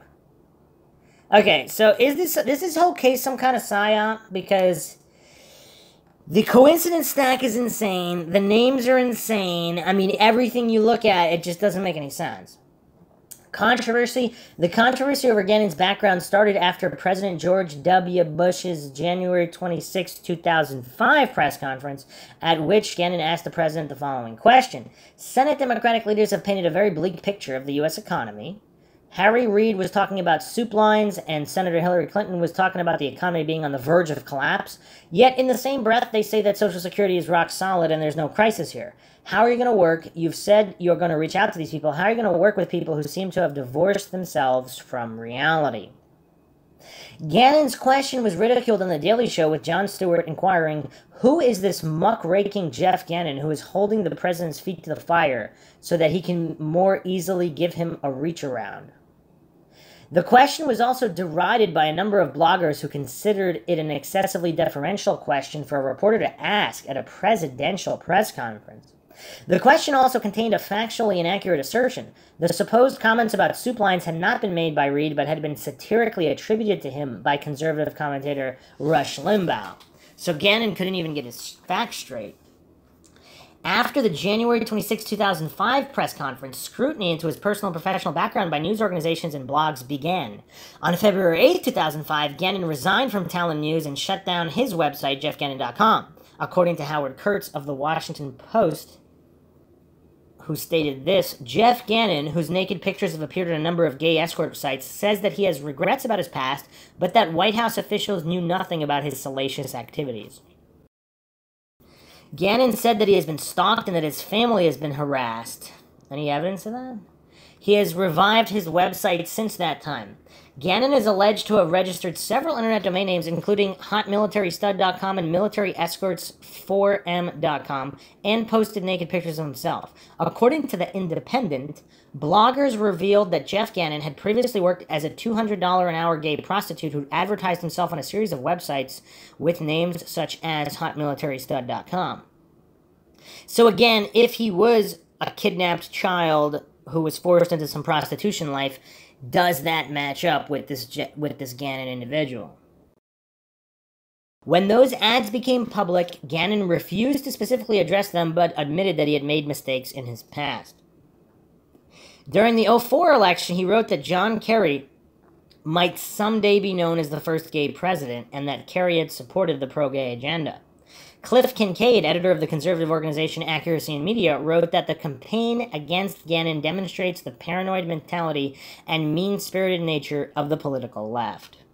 In April 2006, Gannon appeared on the television program Lie Detector, produced by Mark Phillips Films and Television for the Pax Network, now Ion Television, submitting to and passing a polygraph test while asserting that he was not a White House operative. Okay, so was that polygraph fixed? And if not, they should have asked him the Johnny Gosh questions. Connections to Plame investigation. Gannon was questioned by the Justice Department in relation to the department's criminal investigation into the Valerie Plame affair, in which Plame's identity as an employee of the CIA was leaked to a journalist by an administration official. On October 28, 2003, Talon News published an interview in 3 parts that Gannon had conducted with Ambassador Joseph C. Wilson, Plame's husband, whom the CIA had sent to Niger in 2003 to investigate claims that Iraq was attempting to procure yellow cake uranium. In the interview, Gannon asked Wilson about an internal government memo prepared by U.S. intelligence personnel that said Plame had suggested Wilson for the job. In a February 2005 interview, Gannon told CNN's Wolf Blitzer that the FBI had spoken to him in an effort to learn who had leaked the classified memo and to whom, but that he had not been asked to appear before the grand jury investigating the case. Many assumed the White House had leaked this memo to him. Gannon said he learned about its existence after it had been mentioned in a story published in the Wall Street Journal. Previously, Gannon has been criticized by Tom Daschle's supporters when he covered the South Dakota Senate race between Daschle and John Thune. Supporters of Daschle claimed he acted as a de facto member of the Thune campaign while ostensibly a journalist. Washington Blade. In July 2005, Gannon began writing for the D.C. area gay publication Washington Blade. His articles included criticisms of gay blogger John Aravosis, who had accused him of having pornographic ads. Blade editor Chris Crane attracted his own criticism from many in the gay community for this decision due to Gannon's criticism of the gay rights movement, as well as his refusal to disclose his sexual orientation. He has said, "My personal life is a private matter, despite the fact that I have become a public person." Crane defended his decision in September 2005 editorial, writing that the steady stream of feedback and vitriol has declined a little with each new Gannon article. Crane resigned as editor in 2006, retaining ownership in the paper's parent company.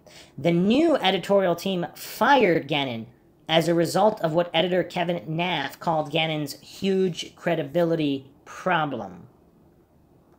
The House Judiciary Committee. The House Judiciary Committee voted against House Resolution 136 on March 16, 2005 that would have directed the Attorney General and the Secretary of Homeland Security to transmit documents in the possession of officials to the House of Representatives. These documents related to the security investigations and background checks involved in granting Gannon access to the White House.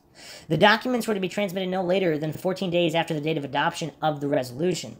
During the committee meeting, Democratic Representative Sheila Jackson Lee claimed that Gannon had engaged in a penetration of the White House, maybe a security breach, and I do not believe it can be answered with self-investigation. Wow. Chairman Jim Sessenbrenner said that the letter from the Secret Service dated March 7, 2005 stated, "Please be advised that our Office of Protective Operations has looked into this matter and has determined that there was no deviation from Secret Service standards and procedures as your letter suggests." Gannon later wrote in his blog, quote, "I hope this vote will put these issues to rest and allow me to return to my work as a journalist," end quote. In his self-published book, The Great Media War, he responds to questions about whether he played some role for the Bush White House other than that of an independent journalist. White House records. Democratic Representatives John Conyers of Michigan and Louis Slaughter of New York had submitted similar requests under FOIA on February 15, 2005. The Department of Homeland Security answered Slaughter's request with Secret Service records of Gannon's check-in and out times at the White House. In a 2005 interview, he stated that he has never spent the night at the White House. Okay, and if he had, what would he state? Okay, so there's just, I mean, this case, obviously, one big mess here, and so many unanswered questions. So let's go to Web Sleuths for some posts here from 2019. According to people claiming to be involved in the pedophile ring, Johnny was kept alive because he was so much in the media limelight. He was the golden boy or the media boy, then he ran away and escaped. Neither Eugene Martin nor Mark James Allen had the same publicity as Johnny, so if Johnny is alive, and if the others were abducted into the same organization and are dead, then one could justify it that way. I mean, that's an interesting point that nobody thinks about. So all these sickos, would they want to pay more for this missing boy who had all this national attention? So would this pedophile ring make a lot more money by keeping him alive? The only reason I can think of that would keep a grown man from resurfacing and reconnecting with his family are: one, the family had something to do with the abduction, John Leonard Gosh, ? Or two, the now grown man had done some pretty bad things that are against the law, and stepping forward might cause him to have to answer to those bad things. What else could keep a 40-something man from stepping forward and saying, "Hey, I'm John Gosh, and this is what happened when I was 12? Some responses here: never underestimate the power of fear. And that's a good point as well. Some post here regarding Gannon. I suppose technically, barring a DNA test, Gannon is up in the air. But I really don't think he is Johnny. Isn't there proof that Gannon was alive and well, last name Guckert, before Johnny was even abducted, school record and whatnot? And again, if there were a few photos produced, or like one article, I mean, if this is a vast government conspiracy, that's the weird thing about coincidence theorists. I mean, if there is a vast, far-reaching government conspiracy involving, like, possibly billions of dollars, or if not, at least millions, how would they not be able to produce a couple of fake records? But coincidence theorists, they see those records and say, "Oh, well, that's that settles that, because records can't be faked." It's just really weird, the Dunning-Kruger stylings of coincidence theorists. Now, again, I'm not saying that that's what happened. I'm just saying, if there is a vast conspiracy and there was an attempt to cover it up, I mean, it clearly wouldn't be that difficult to fabricate some records and possibly pay off a couple people at schools or whatever. Another post here: we also have to remember that Johnny would be a very damaged human being and may not be ready to face the outside world. And again, or if this MKUltra is so advanced, again, even if he's not Gannon, if he's somebody else, if he doesn't even know he's Johnny Gosh, he would never be able to come forward. Another response here: I don't think Gannon is Johnny Gosh either, but his background is very strange. I cannot let this one go as being possible. I am normally really dismissive of conspiracy theories. Everything about the idea Gannon is Gosh seems ridiculous on the surface, but I don't think Gannon has ever produced anything to indicate evidence of a life before he was Guckert. I believe he indicated at one point that he would introduce parents or family members to the media, but that never happened. He also said he would take a DNA test, and never did. Look, if he is Johnny Gosch and had his reasons for not wanting to come forward, I don't think anyone should pressure him to. But this theory that seems so crazy, yet given the details of the case is plausible, is out there. And I can conceive of reasons he might not want to take a DNA test or bring family members into this, but no one in the media ever found a family member. And if you wanted to test someone's DNA, it's not illegal to use their trash or any discarded refuse of theirs to do so. I can't believe Noreen Gosch wouldn't have tried this already. Unless she did. Unless she has nothing with Johnny's DNA on it to compare it to, in which, I mean, I'm sure they have his DNA. I can't believe Noreen wouldn't have tried this already. Okay. In which case, why haven't they given it to the police, given it a try? DNA obtained in the April Tinsley case was obtained without a warrant, simply by intercepting the 2 remaining suspects' trash. I know it's a crazy theory, but everything about this case is crazy. Part of me wants to know what happened to Johnny Gosch, really wants someone to do a DNA test. That part of me doesn't want to see someone thrust into the spotlight unwillingly if they are Gosch. Knows it should be left alone. For me, it will always be something that hangs over this case, and I think it's possibly true. Yeah, I mean, this is crazy. So let's continue down this rabbit hole, and we will be touching upon Hunter S. Thompson. This is a post from ImaginativeWorlds.com, Enter the Realm of Unknown forums, and I don't believe this is up anymore, but back in 2005, an interesting post here, March 28, 2005, by Gormworm. Friday, February 25th, 2005, Jeff Gannon, Johnny Gosch, Hunter Thompson, and Bohemian Grove snuff porn. I've been watching this story percolate since this weekend, and with Thursday's return of Jeff Gannon to the blogosphere with a column entitled Fear and Loathing in the Press Room, really brings it all full circle. Several questions are begged here. As the Jeff Gannon story progressed and turned into a Bush White House homosexual prostitution scandal, internet investigators started asking if there could be a connection to the previous Bush White House homosexual prostitution scandal. If you recall, the stories of 15-year-old callboys wandering through the White House in the middle of the night was linked to the Franklin cover-up case exposed by Nebraska State Senator John DeCamp. In that case, a Republican operative named Larry King was involved with procuring boys and girls from Boys Town in Nebraska and elsewhere and entrapping them in a child sex slave and espionage ring. King, with an annual salary of under $20,000, was throwing sex parties for the powerful in a $5,000 a month condo in Washington, D.C., apparently taping the proceedings for blackmail purposes. And again, in 2005, to coincidence theorists and authority-worshipping cultists, they probably were like, oh, this is complete nonsense. But in the post-Epstein era, a lot of these coincidence theorist goofs, I mean, even are they still pretending and hallucinating that there's no corruption of this kind? I mean, it's just weird. One of the victims of this ring was one Paul Bonacci, who testified in court proceedings that he helped kidnap Johnny Gosch into the ring in 1982. It was apparently 2:29 a.m. Sunday, February 20th, when the question was first asked, is Jeff Gannon really Johnny Gosch? By the end of the day, Hunter S. Thompson was reported dead. Must have been another coincidence, though. I mean, how could it not be a coincidence, right? So let's go to total411.info. I don't think this is up anymore either, but February 2005. Total information analysis. Friday, February 25th, 2005. Jeff Gannon, Johnny Gosch, Hunter Thompson, and Bohemian Grove snuff porn. And this is where it gets really interesting. Bonacci also testified that he was forced in July 1984 to participate in a homosexual, pedophilic, necrophilic orgy at what has since been identified as Bohemian Grove, all of which was filmed. And according to Bonacci, the man in charge of the filming was someone picked up in Las Vegas on the plane headed to the Grove, a man who Bonacci was told was one Hunter Thompson.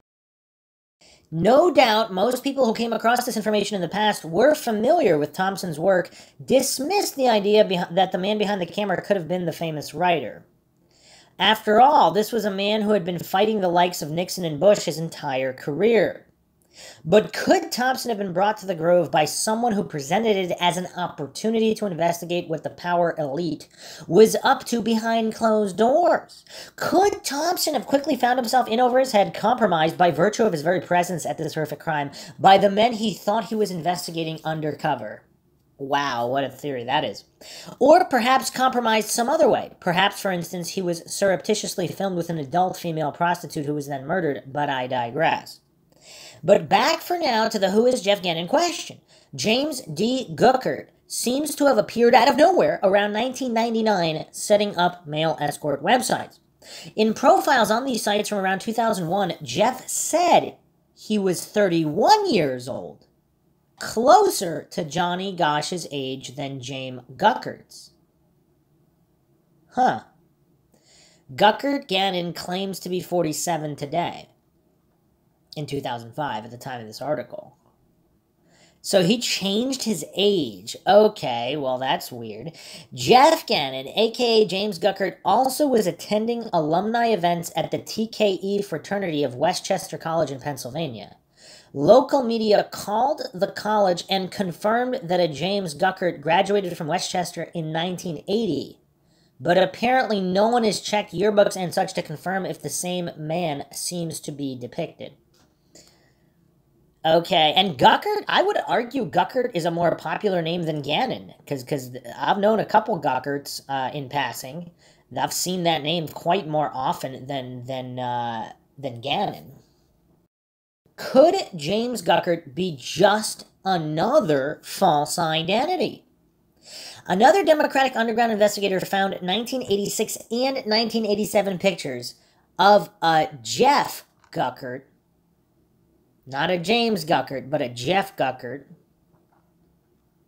from Fairview High School, in that same Pennsylvania-Delaware border area that James D. Guckert, a.k.a. Jeff Gannon, claimed residence on his escort and porn website and was cited for $20,000 in back taxes. Jeff Guckert would have been about the same age as Johnny Gosch when he was playing high school golf. Interesting. Very, very interesting.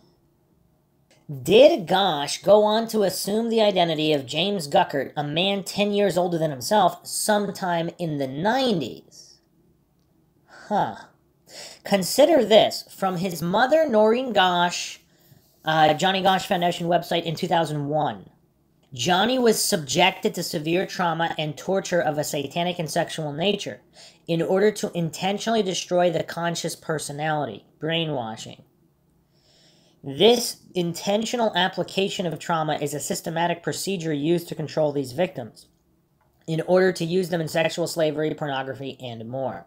In February 1999, a federal court testimony in Omaha, Nebraska, Noreen Gosch testified that Johnny Gosch came to see her in 1997, providing information about his experience, asking for his mother's help, and pleading for her to not reveal his visit. Johnny is now 31 years old. After years of suffering tremendous torture and pain at the hands of his captors, being used and abused, he and several others have escaped. They have been living and hiding under new identities. They fear for their lives. People ask, why is it necessary for someone to hide and live this way? It is simple. Johnny can identify many of the people involved and would be a threat to the very people who took him. He is known as the chameleon. Why? Because he can so completely change his appearance. Chameleon, again, on Democratic Underground, someone points to a purple blemish on Jeff's chest in one of his circa 2002 escort photos, asking if that is a mark left by birthmark removal. According to his mother, Johnny the Chameleon Gosch still had the birthmark in 1997. So he just happens to have a blemish in the exact same spot where Johnny Gosch has a birthmark. Does anybody find that strange? Well, that's a tough one. That's a tough one. In one of his first interviews on CNN's Anderson Cooper 360, Jeff Gannon said James Guckert is the name on my driver's license. His handlers have apparently warned him on that point, and he now claims it is given name. So what is the deal here? Is Jeff Gannon really Johnny Gosch? Noreen Gosch refuses to confirm or deny. If Gannon is Gosch, what is going on with him? Is his strange behavior a result of years of brainwashing, or is it something more? Is it possible he drew attention to himself during that January 26th press conference to pique the curiosity of citizen investigators, to draw attention to the dark side of the past 24 years of the Bush regime? He invited this investigation after the press conference and before the escort revelations by publishing a column titled "Hiding in Plain Sight." What? And this was within days of the Franklin cover-up figure George Paul Bishop's sudden arrest. So the first major article he wrote was "Hiding in Plain Sight"? What? Okay. And did that investigation have anything to do with the death of Hunter Thompson? Sherman Skolnick and Tom Hennigan at Cloak and Dagger Internet Radio say Thompson was working on a book about high-level sex rings, though they haven't offered a source. But that claim aside, we still have the timing of Thompson's reported death coinciding with these investigations. Did Thompson kill himself out of shame for his part at what happened at the Grove?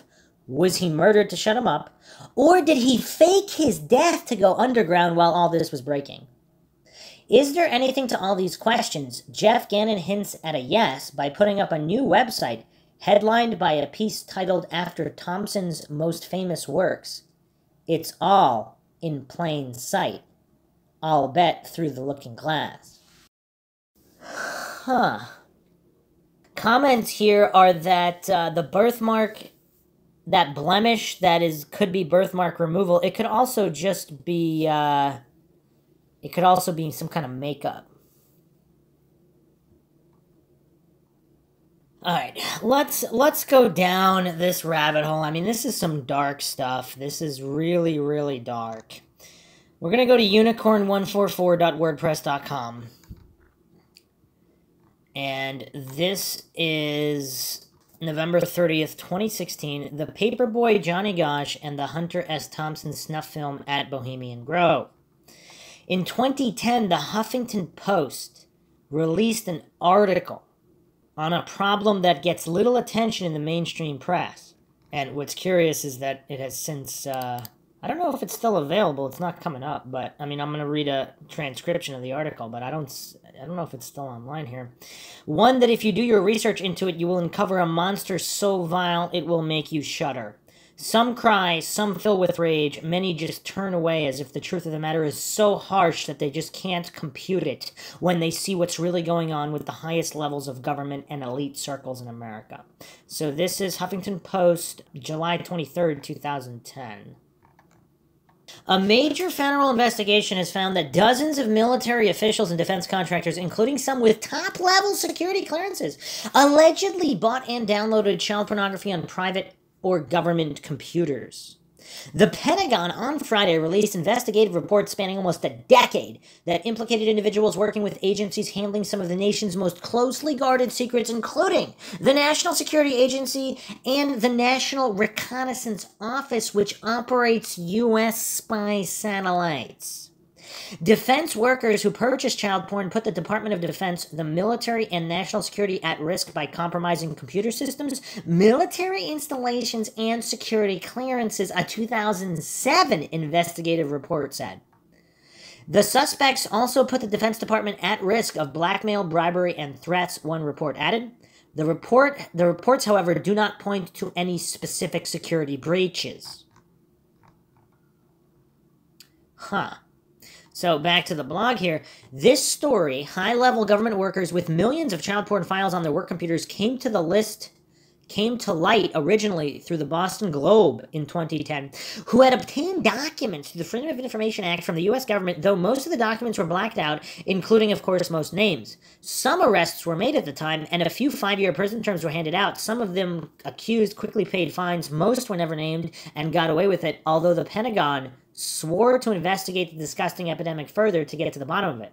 Skip ahead a couple years to 2012, and we find the Pentagon did nothing of the sort. There were no further findings reported. In fact, there was no action whatsoever, and according to Forbes that year, September 19th, 2012, the Pentagon is under fire for failing to examine 1,700 out of the 5,200 reports of employees doing child porn.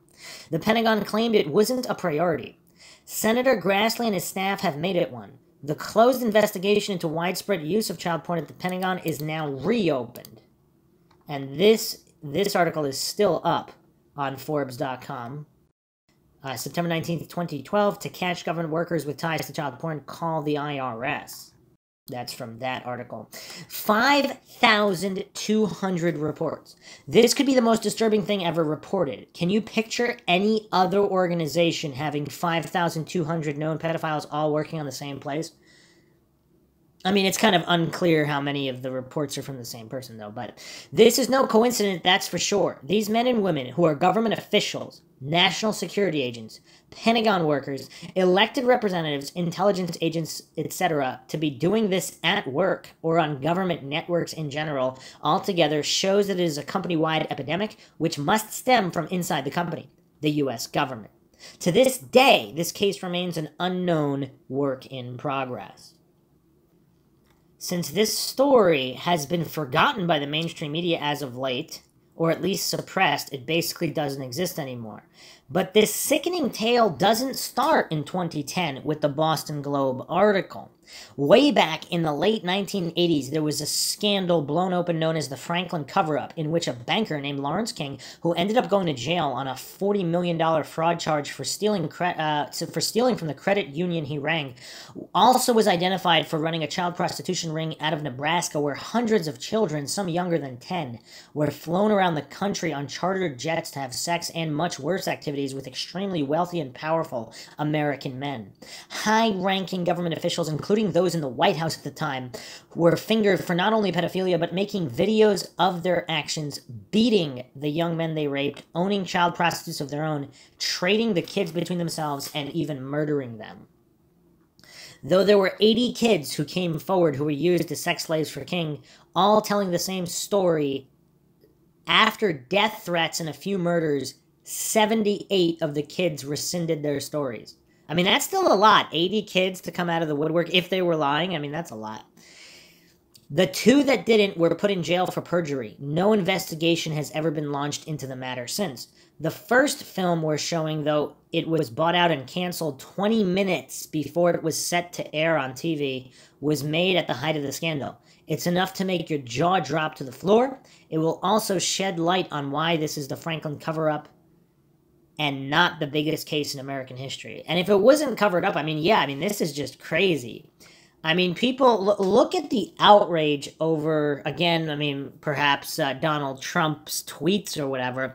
The country went crazy. A lot of people went crazy over comments he made or whatever, jokes he made. I mean, when there's this going on, I mean, just imagine the disproportional outrage here. The harming of children versus, some jokes from a politician. I mean, it's just crazy. And they're referring, of course, to the Conspiracy of Silence documentary. Long before Alex Jones snuck a camera in to film the cremation of care ceremony, one of King's child victims in the above film, Paul Bonacci, testified that he made midnight visits to the White House in the 1980s and witnessed top politicians receive sexual acts from male children. Bonacci has also been documented many times recounting a bone-chilling story of himself and another boy being forced into making a snuff film, a film where someone is actually murdered in front of the camera, where a third child was raped, tortured, and killed in the notorious, now not-so-secret, elitist club in the redwoods of Northern California called the Bohemian Grove. At the time of his emotional description, which is below, Bonacci, who was in prison for child abuse and perjury charges for not retracting his story like the other 78 victims, had no idea what the Bohemian Grove was. No one did until the internet came around, but he described exactly as it looks, where it was, where the snuff filming took place, and even states the men in hoods took care of the dead boy's body. It's uncanny. And Bonacci's interviews are available on YouTube in various videos. I'm actually not going to listen to them because that's a bit too disturbing for people that actually want to hear the words from his mouth. Again, just our background into Bonacci, everything he said regarding Gosh and a lot of these people was all verified by PIs, etc. Former Republican member of the Nebraska legislature, Senator John DeCamp, investigated the Franklin cover-up for decades, and in his book, The Franklin Cover-Up, Child Abuse, Satanism, and Murder in Nebraska, he writes, quote, "In other testimony, Paul Bonacci said that Larry King, not the CNN Larry King, Lawrence King of Franklin Credit Union, was smiling and laughing the whole time the film was being shown, and that the men with hoods were a satanic group which planned to use the dead boy in some sort of ceremony. Bonacci also named the director of the snuff film, who they had picked up in Las Vegas, as Hunter Thompson." Hunter Thompson, so that's the end of the quote there. Hunter Thompson, ? Hunter S. Thompson of Fear and Loathing in Las Vegas fame? Yes, that's the allegation, and though of course it is only an accusation, here are some pretty damning supporting facts. A man named Russell Bridges, who was a Republican Party photographer and also a photographer for Lawrence King, claims Hunter S. Thompson offered him $100,000 to shoot a snuff film for him in the 80s, which he declined. Hunter S. Thompson's secretary wrote on his memoir blog that he once tried to make her watch a snuff film, which she refused to watch. Hunter S. Thompson's secretary, Nicole Brown, in her memoirs, stated Hunter S. Thompson tried to get her to watch a snuff film connected to the Franklin cover-up. According to Wikipedia, Hunter S. Thompson lived in San Francisco, California, the same place as Bohemian Grove at the time this all allegedly took place, and he was researching twisted pornography at that time too, example, bestiality, and other disgusting mediums. This brings us to another link in this gruesome chain, Johnny Gosh. On September 5th, 1983, at 12 years old, while out on his paper route in West Des Moines, Johnny was kidnapped. His mother, Noreen Gosh, has been relentlessly searching for Johnny ever since and has come to some terrifying conclusions. The first, her son seems to have been targeted, photographed, and sold the night before his abductors grabbed him. Below, telling the rest, is an excerpt by Noreen from JohnnyGosh.com. In 1989, Paul Bonacci provided his attorney, John DeCamp, with information indicating he had participated in the abduction of a Des Moines, Iowa paperboy. This paperboy was Johnny Gosh. Bonacci's testimony provided a great deal of info about Johnny and his case. However, local authorities refused to interview him, questioning his credibility. According to numerous reports, Johnny was taken by a highly organized, very corporate, global pedophile pornography ring. Evidence links to this 80s congressional callboy scandal, money laundering, drug running, illegal arms deals, and more. Like so many others before and since, Johnny was subjected to severe trauma and torture of a satanic and sexual nature in order to intentionally destroy the conscious personality, brainwashing. This intentional application of trauma is a systematic procedure used to control these victims in order to use them in sexual slavery, pornography, and more. End quote. As mentioned in one of the movie clips below, an FBI agent in the 80s who was assigned to the case named Gary Caradori once contacted Noreen saying he was flying out to Chicago to meet a source that would prove Johnny was a victim of the child sex slave ring. According to Caradori, he had photographic evidence that would blow the case out of the murky water. After meeting with his source, though, Caradori's private plane exploded in the air. He was with his 10-year-old son at the time. Both died in the crash. According to Noreen, Johnny contacted her in 1997 when he was 27 and told her the whole story of how he was kidnapped, tortured, brainwashed, hooked on drugs, and sold into the child sex trade. He pleaded with her not to say anything, promising her it would be the last thing either one of them did. According to Johnny, there was no escaping. From JohnnyGosh.com, quote, "The people who take these children also do a thorough job of brainwashing, telling these young children that if they try to resume any kind of life with their families, they will be killed. It is enough of a threat that they do not try to contact their families," end quote. Amazingly, a few years ago, it was thought that a man who went by the name of Jeff Gannon was Johnny Gosh.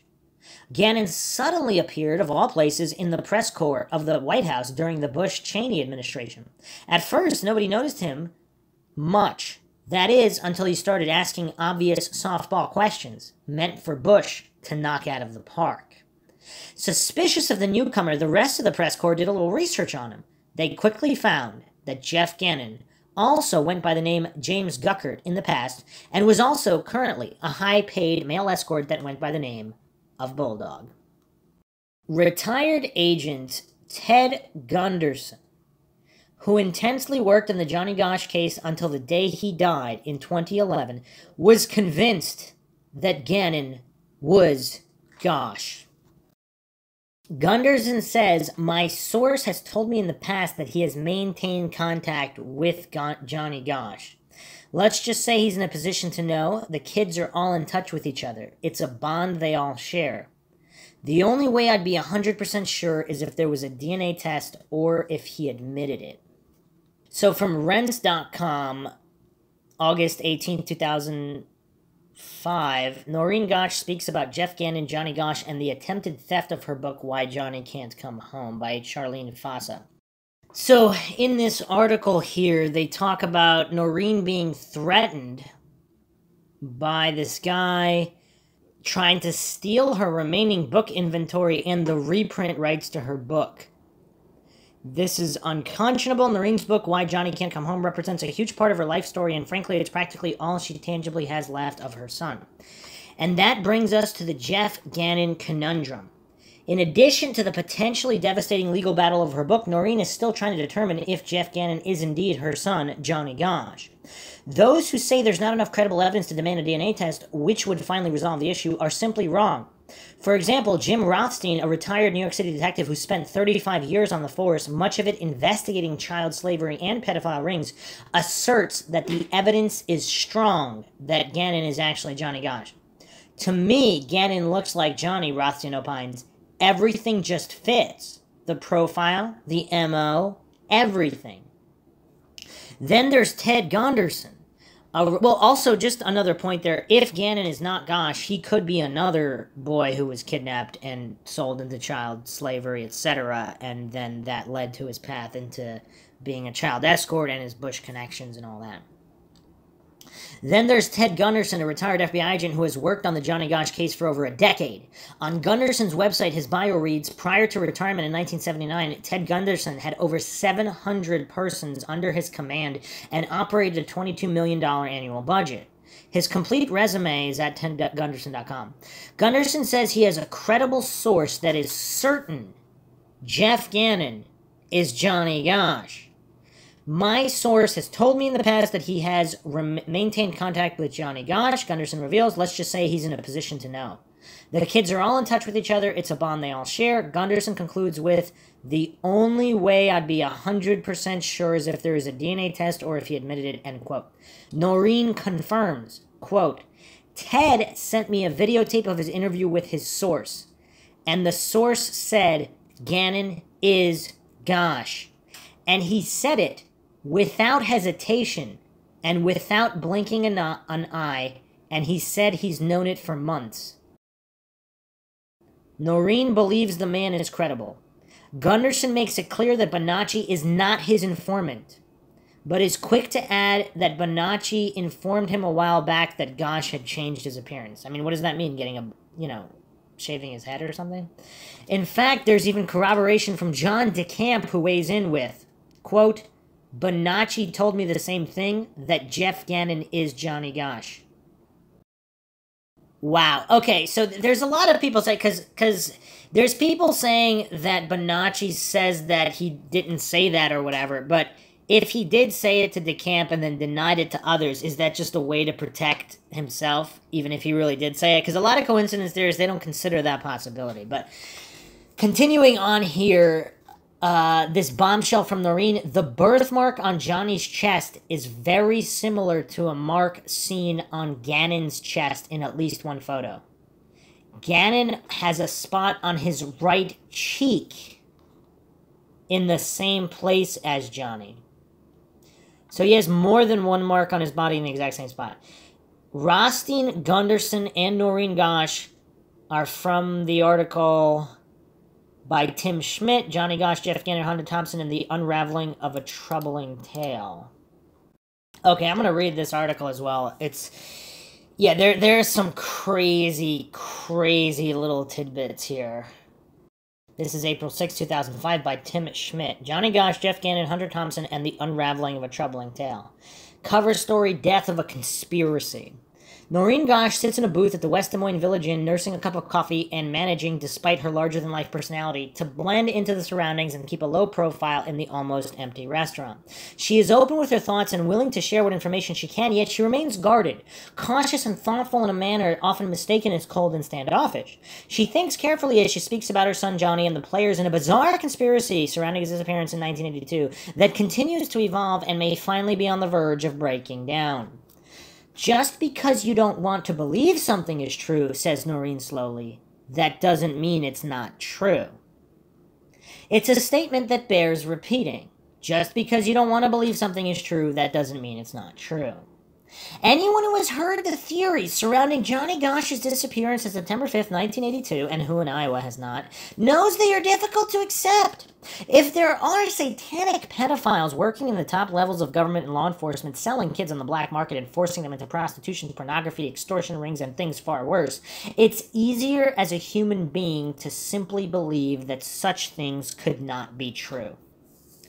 But they could be, and Noreen knows this all too well. She doesn't want to believe her child was kidnapped, sexually abused, tortured, brainwashed, and sold into slavery, but she accepts this now as an indisputable truth, and she is not alone. Many others accept the existence of a vast network of high-profile people, powerful politicians, business leaders, law enforcement, and government agents who exist in a subculture of degenerates who participate in child pornography, snuff films, drugs, devil worship, brainwashing, and kidnapping. And Noreen believes that Johnny and hundreds of other children like him were forced into this life of depravity by those who kidnapped him. But Johnny's story has been told thousands of times. It's been analyzed, disputed, and ridiculed just as frequently, and we neither have the time and space nor the inclination to repeat it here in full. As tragic as it may be, it's old news. Nothing major has happened in the case for some time, and the alleged players in the story have been silent, absent, or simply missing for years. Until recently. In the past few months, there's been a flurry of activity among the people once related to this case and the conspiracy that surrounded it. In the midst of this commotion, some believe Johnny Gosch has been found very much alive. Recent events began with Jeff Gannon, the right-wing journalist who was found to have gained access to the White House press pool with few credentials and a fake name. The death of Hunter S. Thompson followed shortly after. The arrest of two men seemingly unrelated in Nebraska and Virginia within days of the Gannon story, and Thompson's death also played a role in the story. And all these events, some suggest, are related to the 12-year-old paperboy kidnapped from West Des Moines 23 years ago. And if they are right, there is much more to come. Johnny lives. In late January, a conservative journalist in Washington, D.C. was found to have gained access to the White House press pool despite using a fake name and despite the fact that he once worked as a high-priced homosexual escort. Jeff Gannon was a White House correspondent for Talent News who regularly attended White House press briefings and had at least 4 press conferences with President George W. Bush. On January 26, 2005, Gannon asked a question of the president that was so friendly and factually inaccurate that some of his colleagues began looking into his background. And just a quick aside here again, and that's a very astute observation in the previous blog that we read, that did Gannon do that on purpose to draw attention to himself so people would figure out he was Johnny Gosch while denying it, in order not to put himself or Noreen Gosch in danger, while simultaneously exposing it to the world, hiding in plain sight, as his article was titled, previous to him asking that question. Talent News, it was learned, is a barely disguised tool of the Republican Party, and Gannon's credentials as a journalist consist solely of a training course at a leadership broadcast school of journalism. After 2 days of training that cost $50. Gannon was officially a graduate of a journalism school and on his way to the White House press pool. I mean, that is kind of laughable. It was soon discovered that Gannon's real name is Jeff Guckert, and that he has also gone by the nickname Bulldog when listing himself on the internet as a homosexual escort and personal trainer, charging $200 per hour for his discreet services. Gannon was removed from the White House and resigned from Talent News on February 8th. Gannongate quickly became the presidential scandal of the hour, though the story faded from public view as politicians and the media eagerly turned their attention to such pressing matters as steroids in baseball and the Terry Schiavo situation. But before long, internet bloggers had picked up the story and began to think back to the administration of President Bush's father, which was rocked by a scandal that allegedly involved a high-level official giving private late-night tours of the White House to teenage male prostitutes. The New York Times and the Washington Post both wrote about the story and the eventual death of Washington lobbyist Craig Spence, who reportedly arranged the visits.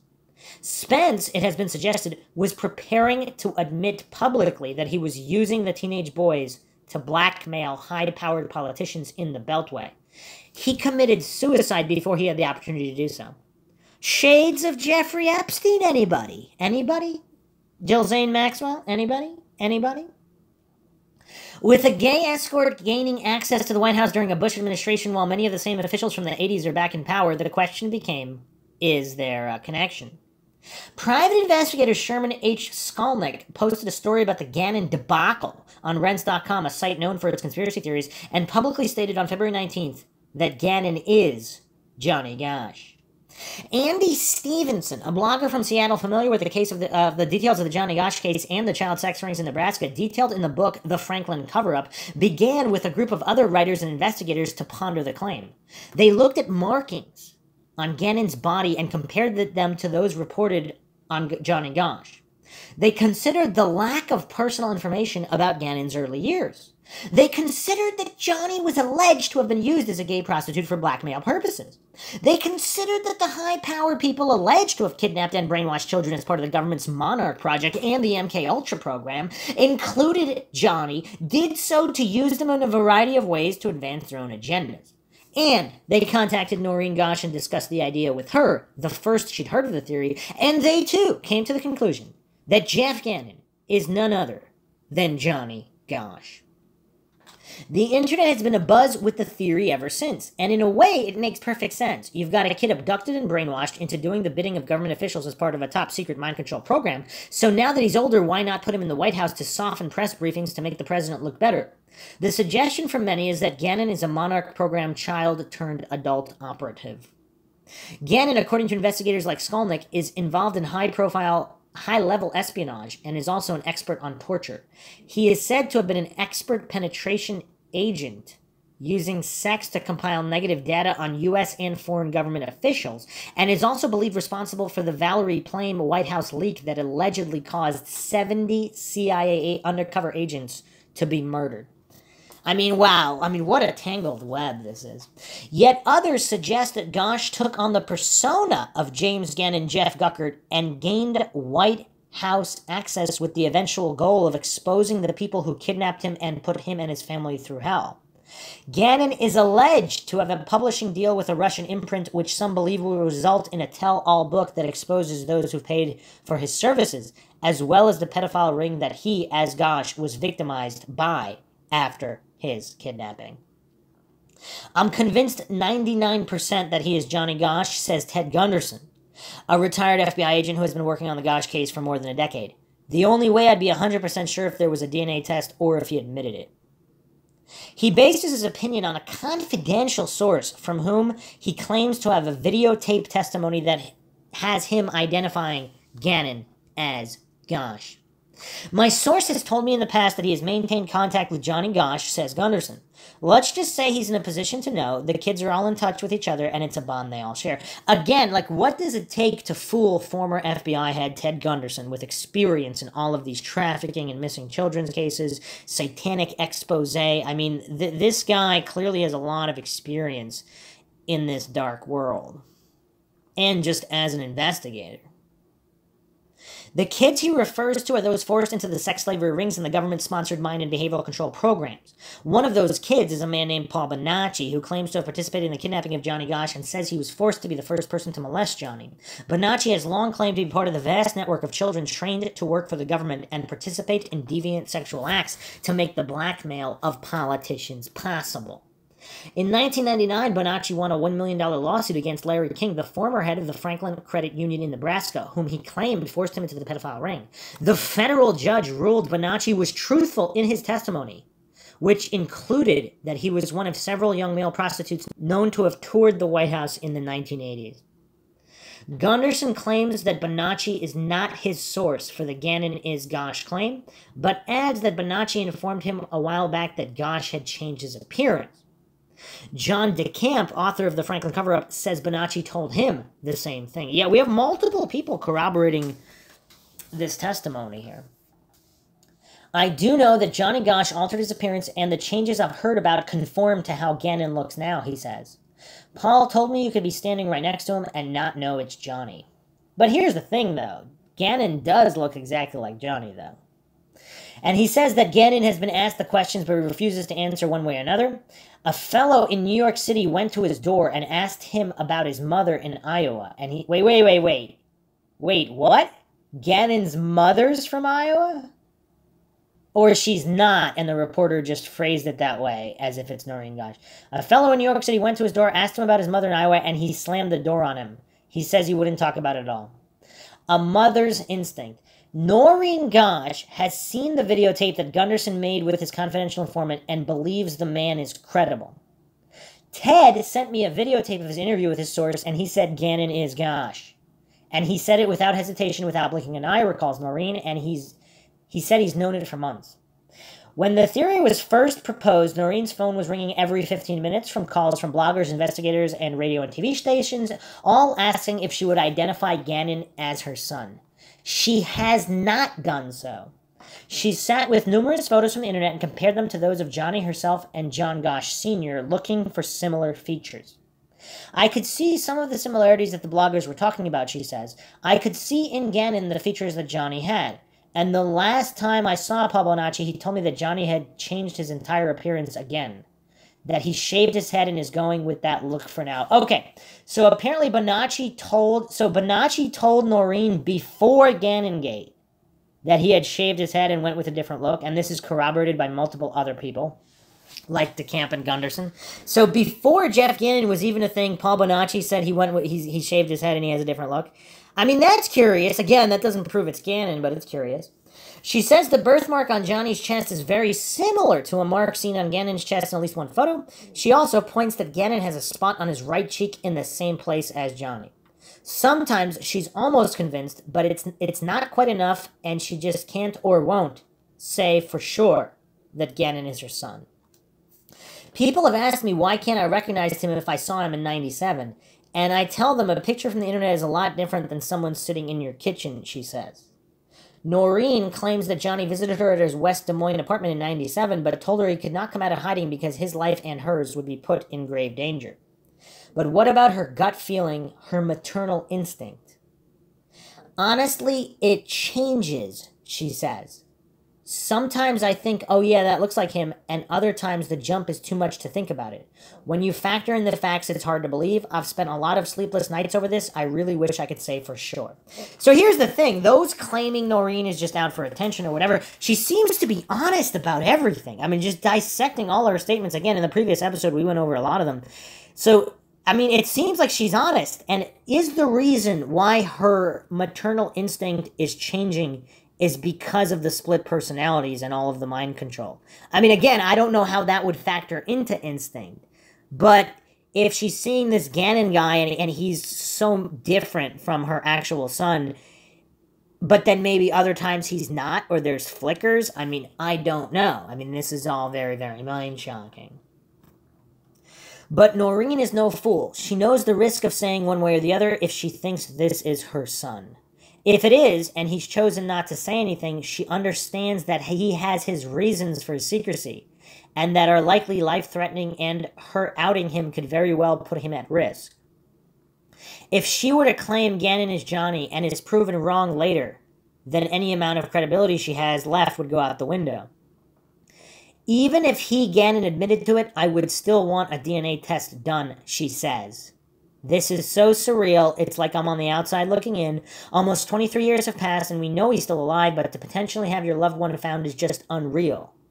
If this would turn out to be Johnny, it would be a blessing for everyone to know what happened and have it all wrapped up. Subliminal hints. That is unlikely to happen anytime soon. Despite millions of words devoted to the subject on the web and investigations being conducted by hundreds of internet detectives, Gannon has not acknowledged the speculation. Despite this, some say that Gannon has been providing clues to his real identity on his webpage, jeffgannon.com, which is still active. No longer, but at the time. Shortly after the theory was presented, Gannon posted an article titled, "Hiding in Plain Sight." Wait. He posted it after the theory was presented? Huh. And posted a column entitled "Fear and Loathing in the Press Room," which some suggest is a reference to the recently deceased Hunter S. Thompson, who also was accused of involvement in pedophile child slavery rings in the 1980s. Wow. Oh, man. And the connection to Bonacci's claim about the snuff film at Bohemian Grove. I mean, this is a lot of coincidences here. I mean, it's a lot. Others suggest that his name itself is a clue to his real identity. Both Jeff Gannon and James Guckert share the same initials as Johnny Gosch.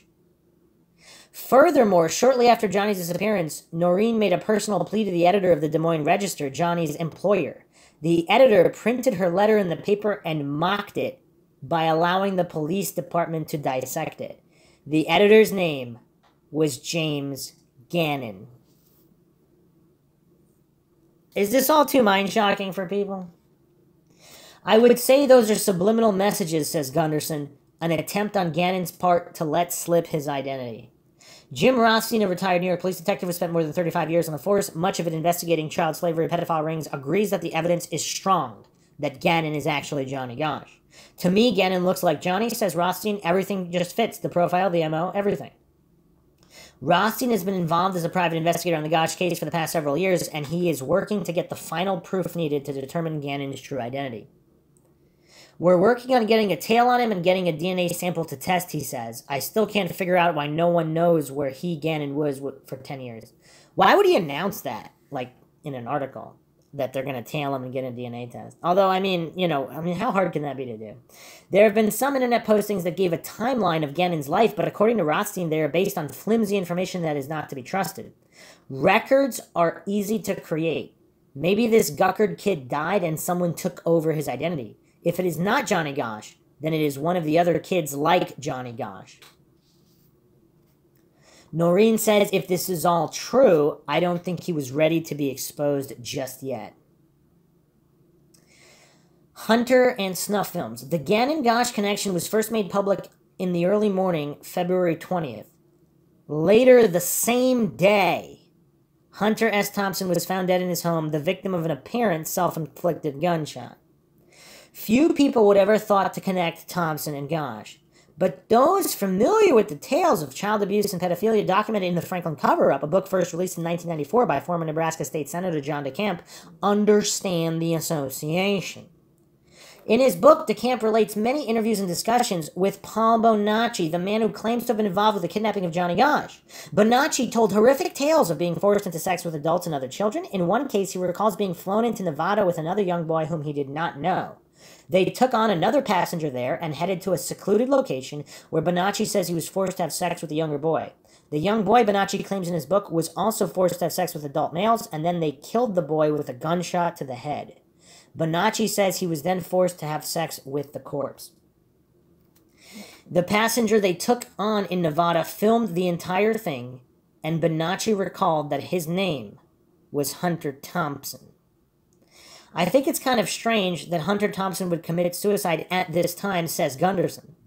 Several kids told us that he directed snuff films. I think it's a strong possibility that he was murdered, and I strongly suspect that it's all connected. That's an interesting statement from Ted Gunderson as well, because if other people have been blowing the whistle on Thompson for quite some time, you would think if he was going to commit suicide over the first instance he would have, or the second or the third or whatever. But now, as soon as there's a Gosch-Gannon connection, now he chooses to do it. I mean, it could be unrelated again, but it's just a coincidence here. And the speculation on the internet has been that Thompson was either killed to prevent his coming forward, or that he killed himself because he feared his role as a director of child snuff films would be proven true. DeCamp also expressed some surprise at the timing of Thompson's death and says he still believes Bonacci's claim is true. Stevenson, the blogger from Seattle who has investigated the Gosh case, is also suspicious. I wonder, did he know? In light of Paul Bonacci's testimony regarding the snuff film, I submit he knew quite a bit, he says. The timing of his death was interesting. The snuff film that Thompson allegedly made with Paul Bonacci is believed, based on Bonacci's description of the surroundings, to have been filmed at Bohemian Grove, a summer camp of sorts for the rich and powerful. Bohemian Grove is a secluded area outside Sacramento, California, where world leaders and dignitaries meet annually for a retreat that involves neo-pagan activities, including mock human sacrifices, or allegedly mock, made before a large owl statue referred to as Moloch. While conducting the ritual, which they call the cremation of care, participants are dressed in druid robes and chant and sing before Moloch. Information on these gatherings has been known for some time, although video footage has only been leaked out of the site. Only recently been leaked out of the site. The site is very secure and access available only to a handful of people worldwide. As a child, Bonacci could never have had access to the site, but he described it accurately, including the large owl statue. I mean, that is so damning. Alright, here's another mind shock. Noreen Gosh says that on one recent evening, her website, johnnygosh.com, had more than 50 hits that came from within a 10-mile radius of Bohemian Grove. So keep in mind, Sacramento is over 100 miles from Bohemian Grove. San Francisco is 75 miles. And Santa Rosa is over 20 miles. That might be the biggest city, I think.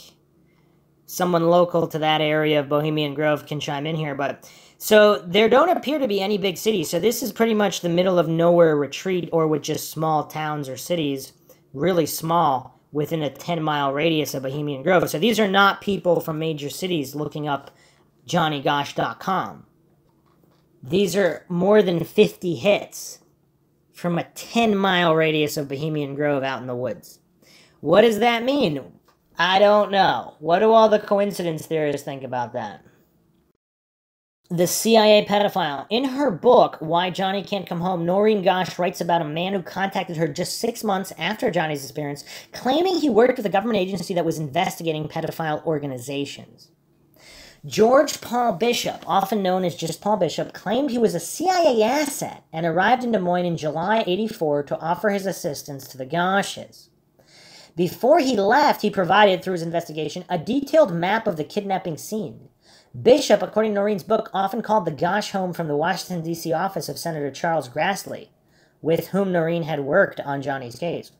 Many times, Paul Bishop would call me from Senator Grassley's office, and when he finished speaking with me, he would hand the phone to one of Grassley's aides, who I was familiar with. Noreen recalled in her book, published in 2000. That convinced me Paul was an accepted visitor on the Hill in Washington.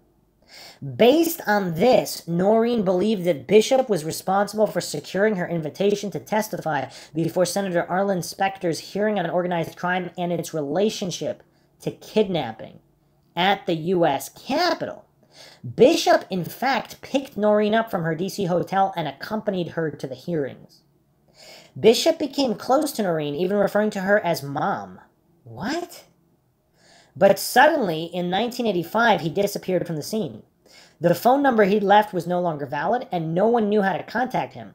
No one had seen or heard from him in almost 20 years until he was suddenly arrested on February 4th of this year in Virginia, after police allegedly found an explicit video of a 16-year-old boy in his home. Detectives searched Bishop's home and found the tape after receiving a complaint that he was allowing teenage boys to drink and use drugs on the premises. Noreen wonders now if Bishop was on the wrong side of Johnny's case all along. Was he involved in the kidnapping and merely running a smokescreen at the time to prevent discovery? Was his recent arrest an effort to keep him quiet about the larger story a threat? So this is all from the unfolding of Gannon possibly being Gosh. This is weird. Or was he honest from the beginning and his recent arrest merely an effort to discredit him before he reappeared and started making noise and threatening to expose the powerful people involved? Either way, Bishop seemed to know a lot about Johnny's disappearance in 1982, and his sudden appearance on the scene coinciding with the outing of Jeff Gannon and the death of Thompson and the arrest of another man involved with the case below is too much of a coincidence for some to accept. It's very common to set someone up and arrest him to discredit him, says Rothstein. The photographer. Okay, so here's going to be the Paul Bishop aside, because we touched upon him in the first 1 or 2 episodes, and some believe he was working for the CIA. Very, very shady. So let's go a little deeper into George Paul Bishop here. This is from JohnnyGoshTruth.blogspot.com, January 4, 2009, uncovering the Johnny Gosh case. Meet George Paul Bishop, a convicted and currently incarcerated 49-year-old pedophile in Fairfax Adult Detention Center located in Virginia.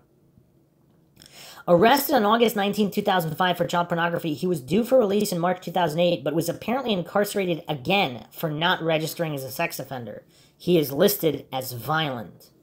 Most people know him as Paul Bishop, a profound figure central to the early investigation into the disappearance of Johnny Gosh. Noreen Gosh says within 6 months of Johnny's disappearance, September 5th, 1982, a young man named Paul Bishop had contacted her, arrived in Des Moines, Iowa, and claimed he was a CIA asset, reachable via a phone number connected to Langley Air Force Base. And how often in missing persons cases does a CIA asset with a Langley Air Force Base phone number come to assist the family? Wow. Is he connected to Michael Aquino, the Air Force individual, who the self-admitted Satanist, the open Satanist who was allegedly involved in human trafficking? And was this an attempt to keep close tabs on the investigation?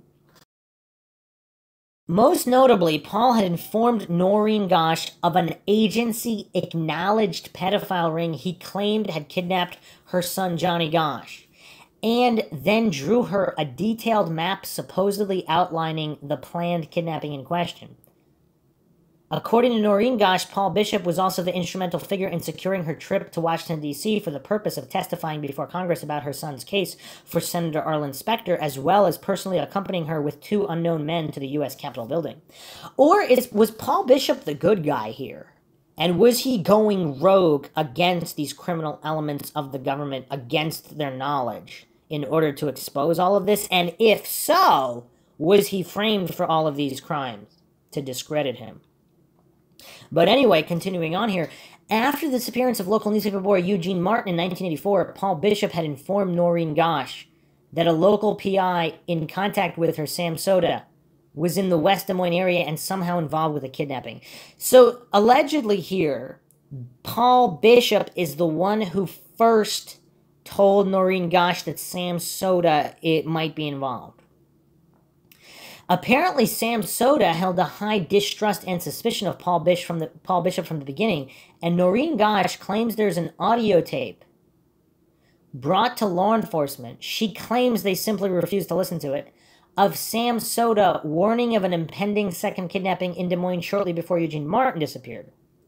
As a side note, there is exactly 0 evidence of the existence of such a tape. I mean, wasn't there one officer who said he listened to it? Since then, Noreen Gosh has claimed Paul Bonacci, like after the fact or something? Since then, Noreen Gosh has claimed Paul Bonacci positively identified Sam Soda as being involved in photographing Johnny Gosh shortly before his kidnapping. And again, was that a man and a woman who were both photographing him? After Paul Bishop had told Noreen Gosh that Sam Soda was involved in the disappearance of Eugene Martin, Noreen claims Sam was instrumental in subpoenaing Paul Bishop to testify to a federal grand jury hearing about his whereabouts and activities in Des Moines. This comes after Paul Bishop supposedly visits Sam Soda's office, where he is promptly kicked out. Okay, so this possible CIA asset with an Air Force, Langley Air Force Base phone number, he actually went to Sam Soda's office and Sam Soda kicked him out. And is Sam Soda, what's Sam Soda connected to? Because if he's involved in this ring, I mean, who's the good guy here? Or are they both the bad guys? Noreen further claims that she had questioned Paul Bishop after he had taken a taxi to her home in West Des Moines, interrupted by Sam Soda's phone calls demanding to know where Bishop was. And then Noreen organizes Paul's overnight stay at a friend's residence. So Sam Soda is calling Noreen demanding to know where Paul Bishop is. And why is Sam Soda not afraid of this possible CIA asset? It's like he's trying to track him down. After he had supposedly traveled back to D.C. 2 days later, apparently under the false identity Robert Levesque, she had received 2 calls from him and has since never heard from him again. Lastly, she claims the phone number Paul Bishop had given her to Langley Air Force Base was no longer valid. So wait a second, it was valid initially? So what happened to George Paul Bishop since then? Okay, wait a second. So trying to dissect the timeline here. So Paul Bishop, highly involved, then Paul Bishop visits Sam Soda, apparently gets kicked out, then Sam Soda calls Noreen Gosch at home demanding to know where Bishop is. Then Bishop goes back to D.C. allegedly, calls Noreen Gosch 2 more times, then disappears forever. This is weird. Police arrest 2 on child porn charges by Matthew Perrone. A complaint about excessive comings and goings of teenage boys at a Chantilly house led this week to the arrest of 2 Fairfax County men for child pornography offenses. Richard Evans of Annandale and George Bishop of Chantilly, who co-manage a literary website, were both arrested by Fairfax County Police on Friday, January 28th. Police started investigating Bishop 46 after they received a complaint that he was allegedly inviting teenage boys to come to his house to drink alcohol and to take illegal narcotics. On January 7th, Detective Peter Charles of the Fairfax County Police Department served Bishop with a search warrant at his home in Chantilly. According to the warrant, in their search, Charles and other officers seized computer hard drives, letters, pictures, and a videotape showing a young man posing nude while dressed in bondage gear. Police identified the young man in the video as a 16-year-old resident of Centerville. Bishop appeared in the video with another older man who was bald and a long, bushy white beard. After examining emails that refer to a man who looks a lot like Merlin, police identified Richard Wendell Evans, 66, as the second man in the video. When police searched Evans' home in Annandale, they found various sex toys, digital cameras, and a leather hat and vest. According to the search warrant following his arrest, Bishop told officers that he and Evans were co-creators of the website DeweyWriter.com. Bishop was actually working on the website when police came to his house on January 7th. The search warrant described DeweyWriter.com as primarily a literary website with online books posted by authors with names like Dewey, Graham, Ryan, Keith, Sterling, Grasshopper, and Carolina Scribbler. One of the books by Dewey is titled For the Love of Pete and bears a dedication in its middle chapters. The author writes, "I'd like to dedicate this chapter to all the boys out there who were never allowed to be children when they were kids. May you find the child in you long before I found the child in me." What the heck? Was Paul Bishop possibly a trafficked kid himself earlier? And he wanted to blow the whistle on this? So he was some kind of an asset by this criminal organization, possibly in the CIA.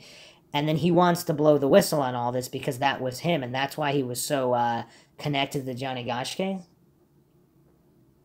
As of February 1st, the website had more than 270,000 hits and featured links to several chat rooms. Both men were released the day of their arrests. Bishop, who was charged with 6 counts of possession of child pornography and 2 counts of manufacturing child pornography, was released on an $8,000 bond. Evans was charged with 1 count of manufacturing child pornography and was released on a $2,500 bond. This is from Times Community Newspapers, 2007. Okay, so Bishop pleads guilty to producing and possessing by Bonnie Hobbs. Thursday, June 30th, 2005.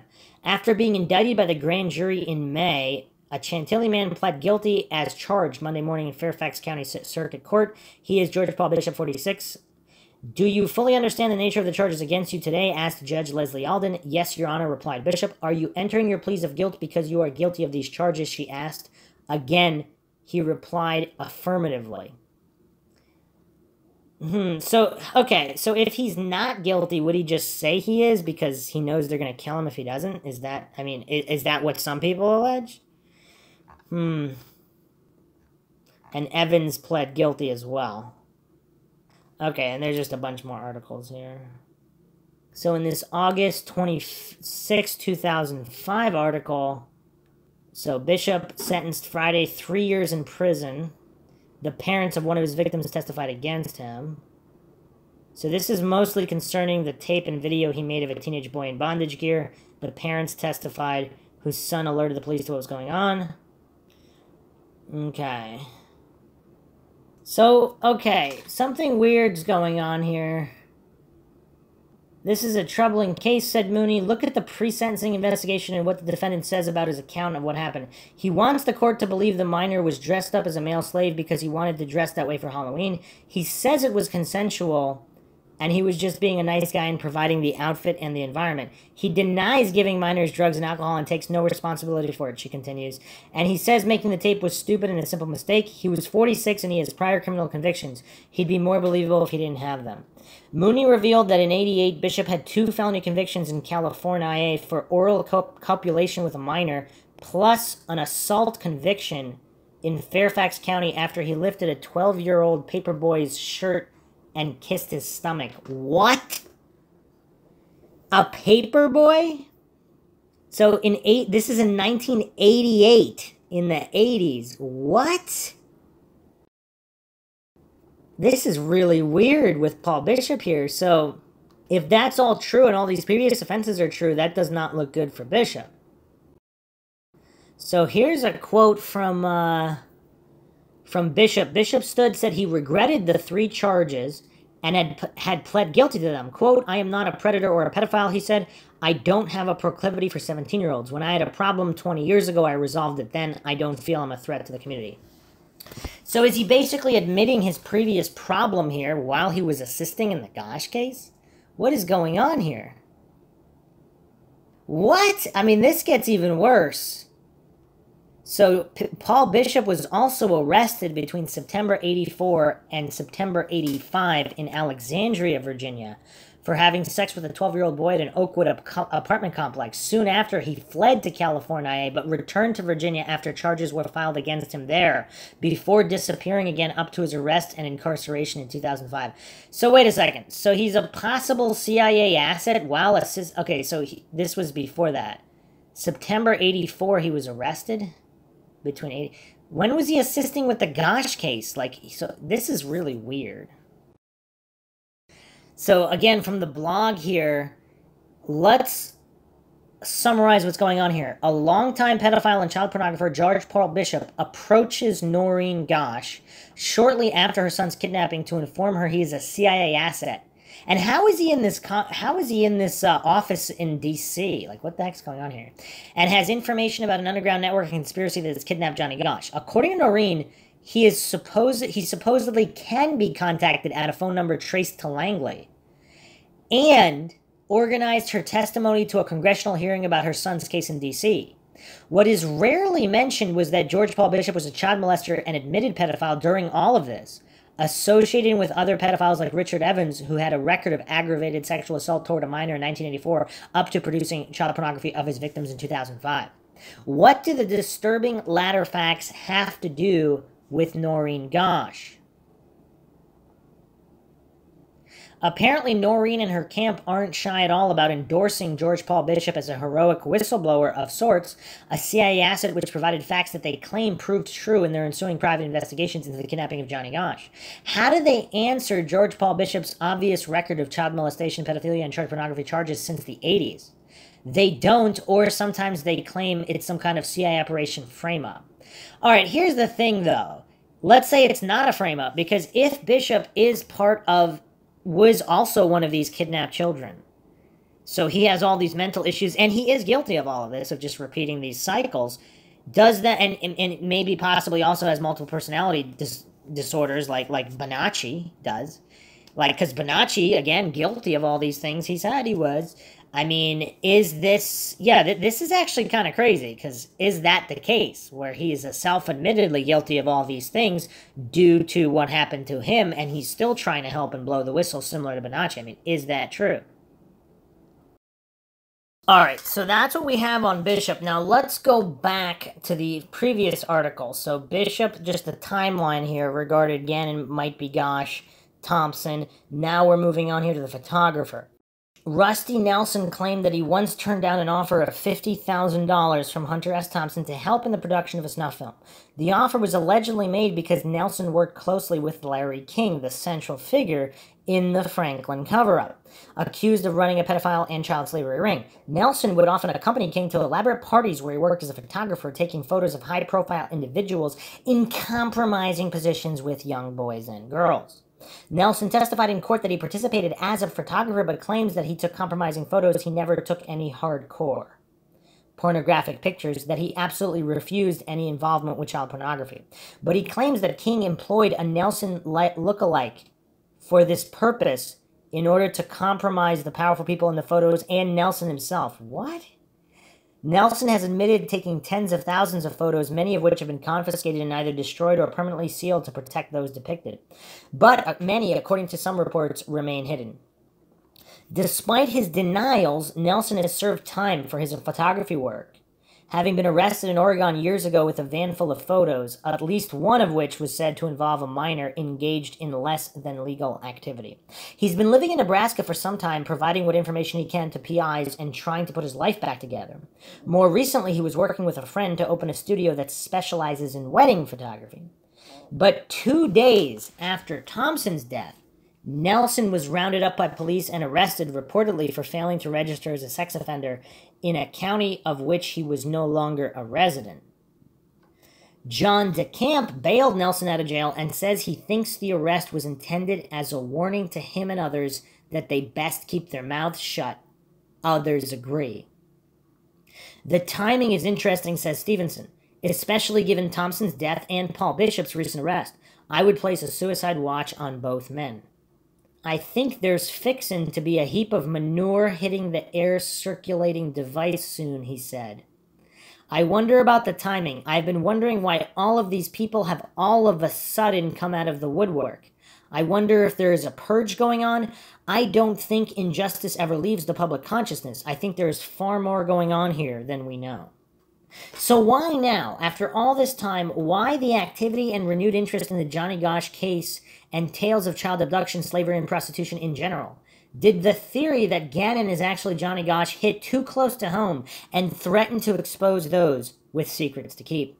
One suggestion is that increased media attention has the players in the decades-old scandal getting jumpy and looking to protect themselves. Nick Bryant, the man who confronted Gannon at his home and asked him about Johnny Gosch, has apparently been working on this story for several years and has been shopping the finished product around for a publisher. Rothstein says he's been working with Bryant for at least 3 years and that Bryant was originally commissioned to do the story for Rolling Stone, which has since turned the finished piece down. The New York Times and several other outlets have reportedly shown interest in the story recently as well.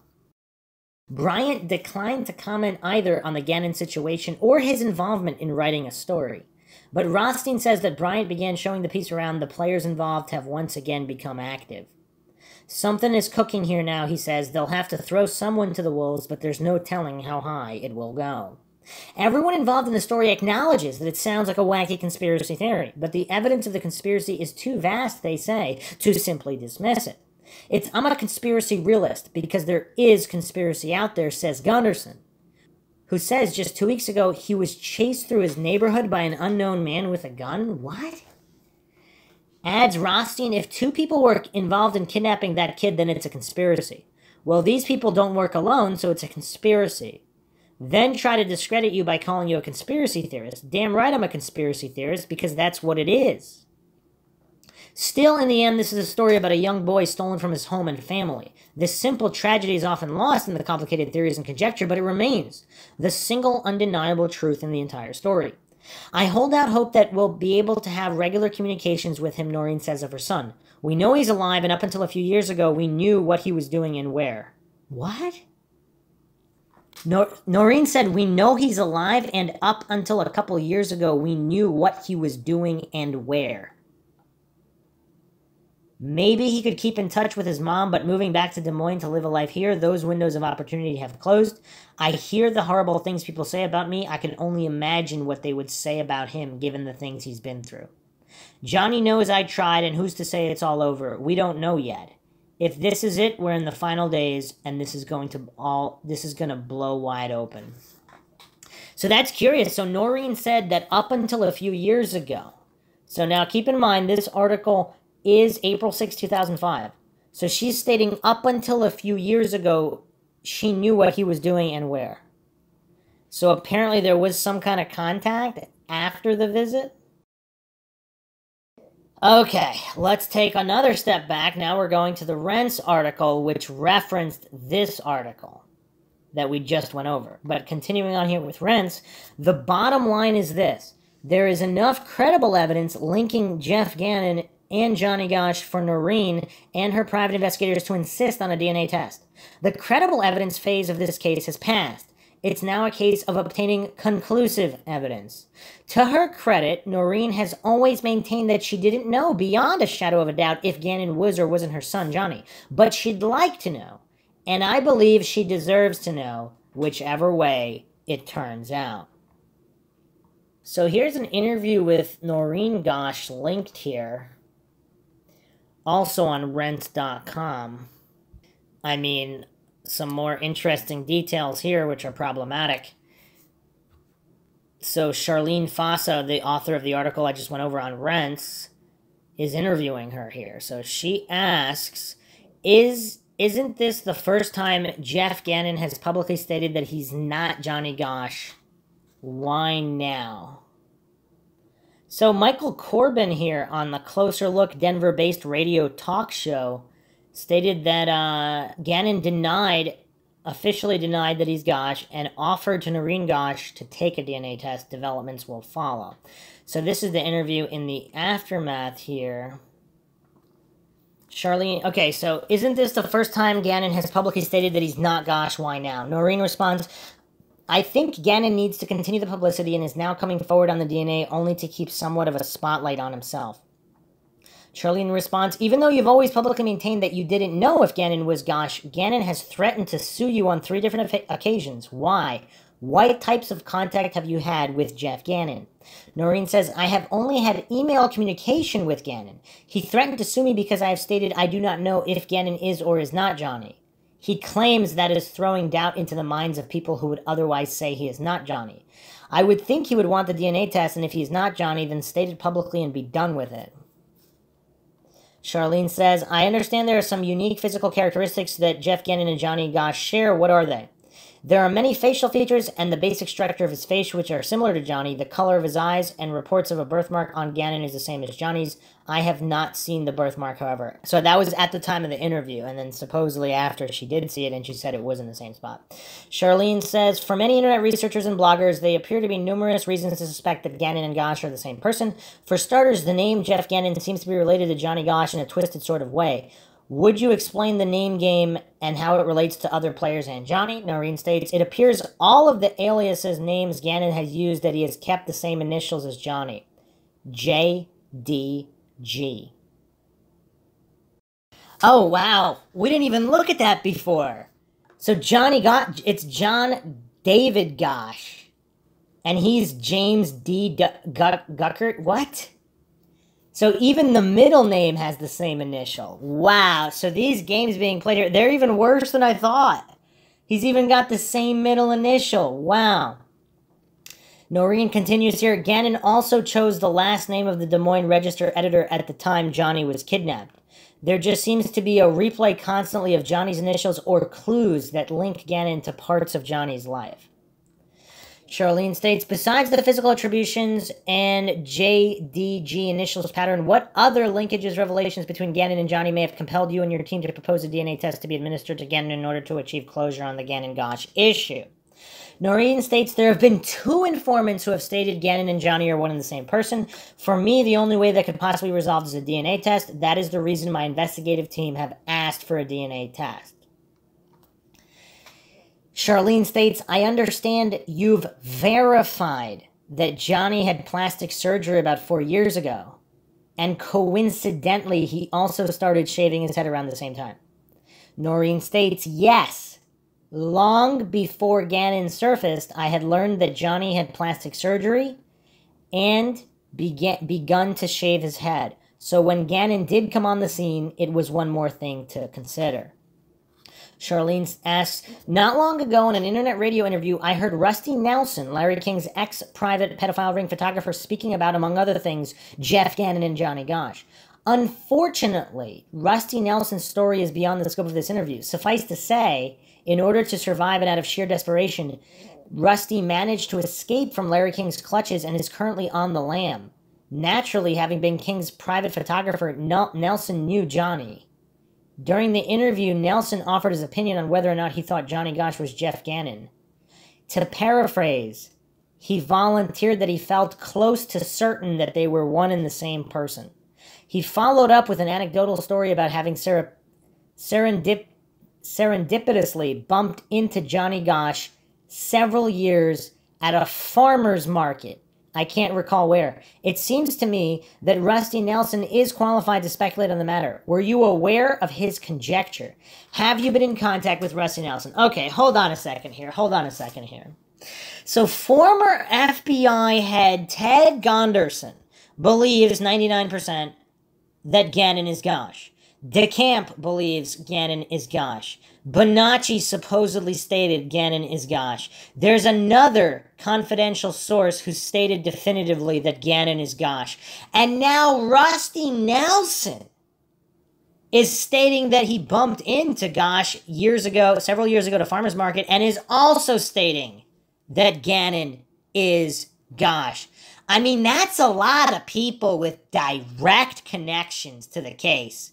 Some of the people who directly knew Johnny before, all of them if you believe Rusty Nelson and Bonacci, and this other guy. I mean, this is crazy. This is a lot of directly connected people stating they believe that Gannon is Gosch. Wow, what does everybody make of that?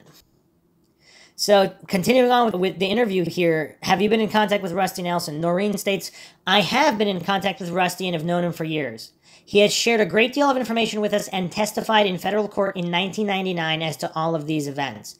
He told me nearly 4 years ago that he had seen Johnny at the farmer's market in a particular city, so she did not reveal which one here.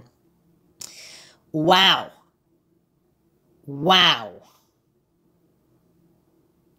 Charlene states, as of late, you've been in contact with the Franklin kids. There are children from the Des Moines and Omaha area who were also abducted and MK-Ultra'd into Larry King's international elite-controlled pedophile ring around the same time Johnny was.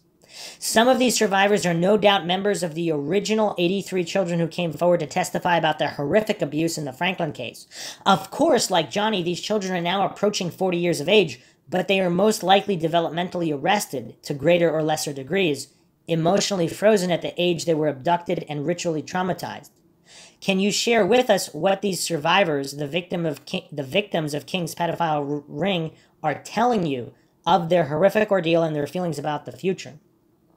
Noreen states, I have been in touch with a number of the Franklin kids. Many have shared information with me. They continue communication to this day. For a number of them, their lives have been broken as children who are victims of these crimes. It is true they are now all approaching 40 years of age.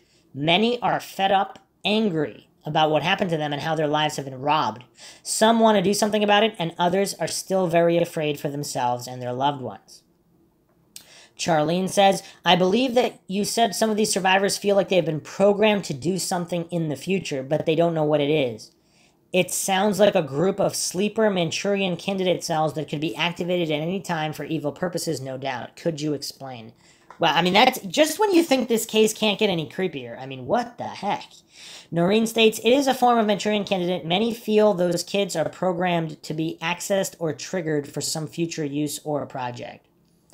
Charlene states, many of these kids knew Johnny. Do some of the Franklin kids you've been in contact with believe Jeff Gannon is Johnny Gosch? Wow. Who's ready for the response here? Who's ready for this response?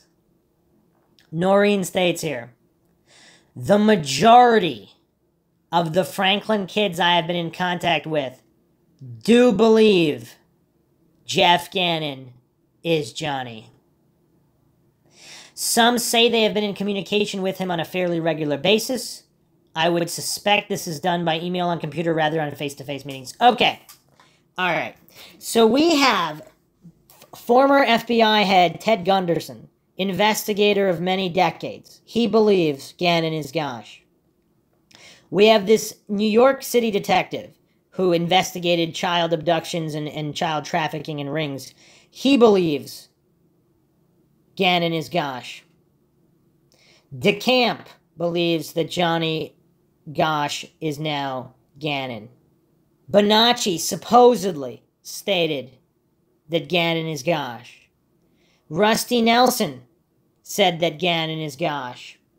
And now Noreen is stating here the majority of the Franklin kids she's in contact with believe that Gannon is Gosh. Wow. Charlene continues here, on the Johnny Gosh Foundation website, you describe Johnny as chameleon-like. Others have also characterized him as chameleon-like, including some of the surviving Franklin kids.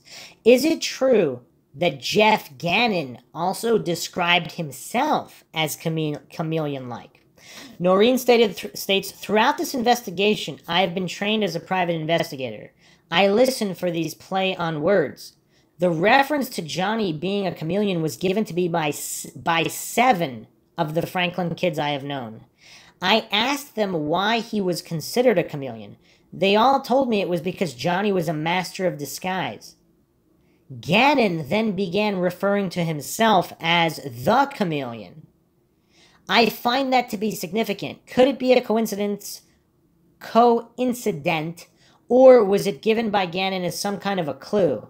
Gannon has also stated he has hidden in plain sight. Interesting idea. I mean, yeah, the amount of clues here being given by Gannon, I mean, it's crazy. This is crazy.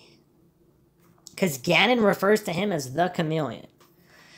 Okay, Charlene states, and then there's that pesky DNA test Gannon's been dodging. Until now, maybe. It seems Gannon has a pattern of agreeing to submit to a DNA test, only later to refuse for one reason or another. Also, most people probably aren't aware that Gannon has repeatedly stipulated various conditions that need to be met by your team as part of his agreeing to a DNA test. Can you summarize the history of DNA negotiations with Gannon up to and including the current agreement? So Noreen states, in March 2005, shortly after this story broke about Gannon, I wrote to him by email 3 times to ask him to quietly agree to a DNA test to resolve the situation. Gannon did not answer my emails. We then sent a gentleman representing me to Gannon's home to talk with him. Gannon answered the door. When the man asked him about a DNA and told he was there on behalf of the woman in Iowa, Gannon slammed the door on the man. We later were on a network TV show in which Gannon said he would take a DNA test, only to later develop all kinds of stipulations. 1, that the results should be kept private, no problem there. 2, that I would be required to make a statement saying he was not my son and sign documents agreeing not to ever mention his name in public. I mean, that's actually kind of curious, because if it comes back positive, she would still be required to make a public statement saying he was not her son and sign these documents agreeing never to mention his name in public. That's an interesting stipulation. 3, that Gannon would publicly make some declaration of spiritual support for me. Okay, that's weird. 4, finally, that Gannon go forward to be a national speaker for missing children. I mean, this is kind of weird, though, because, so she's directly involved in NamUs and a lot of these organizations for missing children, and there's a stipulation that she would never be allowed to say his name, but that he would be a national speaker for missing children. Unless, again, he might just be playing games this entire time. So continuing on here, some of these conditions were absurd. To date, Gannon agreed to do the DNA on Michael Corbin's show and then has stalled once again. The DNA test is now in limbo for a while. Charlene asked, did Gannon ever ask to be paid for taking a DNA test? Noreen says yes, at one time he stated he wanted to be paid big bucks for his DNA sample. I rejected that idea, but offered to pay for the actual test. Okay, so he wanted money for a sample, but not a test. So what does that mean? He provides a sample which may or may not be his? Also, if Gannon has all these multiple personalities, is it possible he thinks he's not Johnny Gosh again, and he's speaking with Noreen that way? Even if he is, he thinks he's not. Charlene states, as I recall, your longtime PI, Mr. Rothstein, who is a retired New York City detective, is now in charge of the DNA negotiations and logistics with Jeff Gannon. If Gannon actually follows through and submits to a DNA test, I'm sure Rothstein will ensure every step of the procedure is carefully monitored. Call me paranoid, but I'd be suspicious of the results if there were any unsupervised gaps breaking the chain of evidence between the blood being drawn and the DNA analysis. Even if the lab is reputable, elite sociopaths, the people behind Gannon, with unlimited power and money to burn, always seem to find a way to derail these well-intentioned truth-seeking investigations. I'm sure Mr. Rothstein is 20 steps ahead of me on this and has a plan in place to control as many variables as humanly possible so that Gannon's DNA test results will be bona fide. Can you comment? Noreen states that Jim Rothstein has arranged for a reliable lab to do the DNA test. We have advised Gannon of this. He has refused to give us the name of his attorney so we can communicate with him to make arrangements. Charlene states, it seems obvious that Gannon is playing mind games with you regarding his willingness or lack thereof to take a DNA test. And as you've astutely surmised, this on-again, off-again DNA test scenario is free publicity for him. And I'm sure Gannon is more than capable of making good use of publicity, even if it's negative. On the other hand, if he is Johnny Gosch, taking a DNA test would undoubtedly put him in harm's way. Then again, this DNA volleyball could be part of an overall cynical strategy by Gannon and his handlers to keep the Gannon is Gosh story alive, but essentially take the energy out of it. The story continues, it limps along, but in a vapid state of limbo. This way, the character arc, the tension, and the climax of the story can be shifted to fit an agenda. Maybe this game is a backdoor approach for Gannon to gain control of the is Gannon really Gosh speculation frenzy. He knows the DNA ball will forever be in his court. If Gannon can keep the story focused at the level of a DNA test that he's never resolved, and if he can keep the public's attention focused on forensics, he's in control. And while he does his DNA dance, he can also threaten legal action against anyone who publicly wonders about the is Gannon really Gosh riddle. It's a checkmate of sorts. Unless, of course, they just, get his DNA from the trash. Charlene continues, a local media outlet in your region about a month ago ran a piece on the internet site announcing that there's been significant breakthrough in the Johnny Gosch case. I think they described it as Johnny Gosch case is heating up, yet they never mentioned exactly what the breakthrough was, or I just plain missed it. However, did they mention something about the CIA and their alleged involvement in organized pedophilia? What happened to the CIA agent who had contacted you in order to help you crack the Johnny Gosch case years ago and who was instrumental in your testifying before a congressional committee? What was the breakthrough in Johnny's case? Noreen says, the CIA agent who resurfaced recently has brought information to Jim Rothstein, which is significant at this time. Jim shared a portion of it, which the Waterloo, Iowa TV station reported on. It was then circulated throughout the internet. He informed us that originally 1,700 children were targeted for this project. They, pedophile rings, set about kidnapping children throughout the country over a period of years. The number of usable children they ended up with was approximately 1,000. I filed a FOIA request and received a reply saying all records on Johnny's case with the CIA have vanished. Well, that doesn't sound suspicious at all. So this is kind of crazy, though. So supposedly, there's a CIA agent leaked info about 1,700 targeted children who were kidnapped throughout the country. This is crazy. Charlene states, after all these years, a fearful eyewitness finally came forward and detailed what really had happened to Johnny Gosch on the day he was kidnapped. He illuminated a crucial hidden aspect of Johnny's abduction. He knew Johnny wasn't a runaway. He had watched Johnny's abduction unfold from a window in the safety of his home. What's the significance of this new revelation after all these years? Could this new eyewitness report finally reopen the Johnny Gosch case? And we actually went over this testimony and the cover-up by Police Chief Orville Cooney, so I'm not going to go over all that again. Wow, this is crazy. Some more... Wow. So Charlene states there's been some disturbing incidents and strange synchronistic events involving you and others who were or are connected to the Johnny Gosch case. Recently, there was your yearly Johnny Gosch update interview with a local radio host, a seasoned 9-year veteran who was subsequently fired. Not long after the update interview, a strange doll was delivered to your door, and then about 2 days later, you heard some distressing news on the radio about a man who had revealed to you important information about your local police chief and Johnny's kidnapping. Comments. Noreen stated, Marty Stacy, an Omaha radio talk show host, did an interview with me and Jim Rothstein. During the interview, we shared the information in the question-answer regarding the police chief being involved in the scandal. That's the Cooney. The following day, Marty was called in by his boss and fired. The reason given was the Gosch Rothstein interview. The following morning, someone placed an anatomically correct blow-up nude sex doll with dark hair and a hole blown in the head at the door of my home. No one saw it being placed there. The police were called and I made a police report on the situation. We consider this to be a veiled threat towards me regarding the information that I gave during the interview. Charlene asks, how many and what types of other threats and or harassment have you experienced prior to the doll incident? Noreen states that over the years I've been followed, received threatening phone calls, had men come to my home and pound on the outside of my house, throw rocks at my home. My cars have been damaged. It has been a very nerve-wracking situation, and one has to wonder, why would anyone harass the mother of a missing child just looking for her child? It is because there is much more to this crime, and they are afraid I will uncover it and make it all public. Charlene asks, is there an official or unofficial body count related to the Franklin Johnny Gosch case?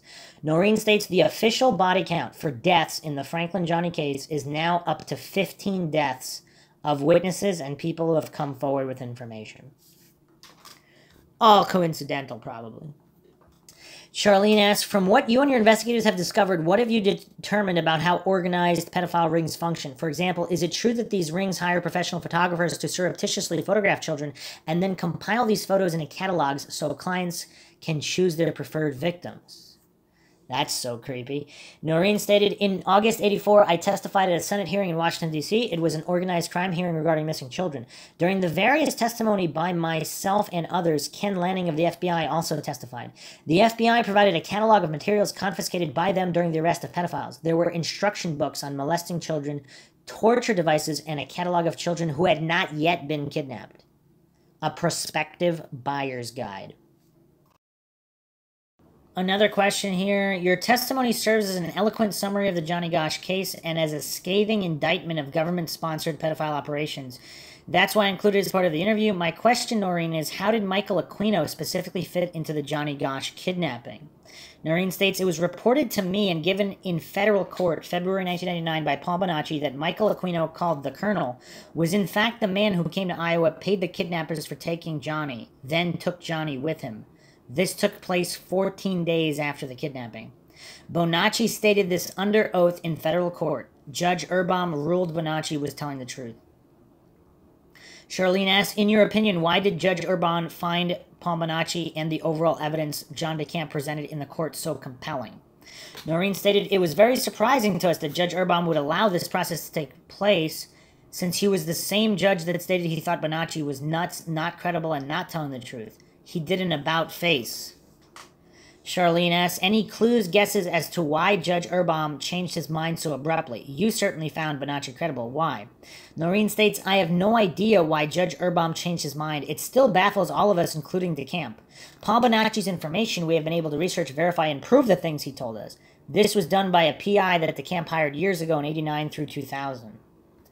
Charlene asks, could you connect the dots between brain wave frequencies, codes, multiple personality disorder, and MKUltra as it relates to organized pedophilia? Noreen states, the mind control works similar to hypnosis, only much deeper levels. They program at alpha, beta, theta, and beyond to omega level of brainwave frequency the desired instructions for later use. During the training programming, there is a technique whereby the victim is split and new personalities with identities are created for desired purposes. They can be activated by a keyword, a song, or a verbal suggestion. The mind control victim will then go into what I would call an automatic pilot situation and act out exactly what had been programmed in the individual. Charlene asks, was the program called Project Monarch? Didn't Bonacci's diary contain pages and pages of codes? Noreen stated, yes, it was called Project Monarch, and Bonacci had 4 or 5 diaries with coding in it, step-by-step instructions on constructing a bomb, etc., and an account of all of his abuses. Charlene states, Paul Bonacci won the case. Judge Urbaum ruled that Lawrence E. King was to pay Paul Bonacci $1 million in damages. Although Mr. Bonacci has yet to collect a penny of this hard-won judgment, Paul Bonacci's court victory, especially what he conveyed about his role in the Johnny Gosch abduction, has given your investigation into Johnny's disappearance and organized pedophilia more credibility. You've been in touch off and on with Bonacci since '99. He's told you things about Johnny's appearance, changes that Johnny had made to his person that are congruent with Jeff Gannon's appearance. What did he tell you? When are you still in touch with him? Noreen stated, we are still periodically in touch with Bonacci, but he has not made any reference to Gannon. He has stated he is in touch with Johnny, I believe, on a somewhat regular basis. From time to time, he would give me messages from Johnny. This was prior to Gannon appearing on the scene. Since Gannongate, there has been no more info on Johnny from Bonacci. That's curious as well. Although supposedly DeCamp said Bonacci told him that Gannon was Gosh. Okay. So, here is yet another strange coincidence. So, the key witness in the Oakland County child murders. Anyone want to guess the name? Jeff Gannon. Let's go to the cinemaholic.com Oakland County child killers case. Who is Jeff Gannon? Where is he now? By Kriti Mehrotra, December 25th, 2020.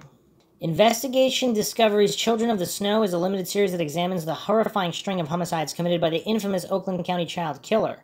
Between the winters of 76 and 77, 4 young kids, 2 boys, 2 girls, were abducted and slain in Oakland County, Michigan, with their bodies carefully laid to rest on the snow. Both the young males were sexually assaulted, whereas the females were left physically untouched, and of course, as Jeff Gannon's name is one of the most notable ones in the investigations for this case, he's been looked into as well. So this is in between 76 and 77. Who is Jeff Gannon? According to a few reports, it seems like the anonymous tipster who became a common figure in the Oakland County child killer case does in fact have a name, Jeff Gannon. Whether or not even this is an alias, though, is yet to be confirmed. In 2010, he, under the name of Bob, gave an interview to the Oakland County Child Killer Task Force, wherein he claimed to know who the killer was, revealing that he had a relationship with him in 1977 as an acquaintance. As per Bob's account, there are many more victims of the child killer, and he committed all of these heinous crimes as some sort of satanic sacrifice. Bob further went on to ask the investigators if he could get information about their persons of interest and see the letter that had been mailed to them by the suspected child killer so that he could be sure that he had the right man before he gave them a name. Bob's requests were denied, but he continued to meddle in the matter. Then he claimed to be an investigator who, with his team, spent over 10,000 hours over several years to examine the case. However, when asked to release his findings, he admitted that he was reluctant to do so as he doubted the competence of the Oakland officers. In 2012, Bob, with the help of Paul Hughes, an attorney representing a victim's mother, held several phone conferences intending to hand over the evidence he had accumulated. And in the end, he did so, but only to a select group of Detroit journalists.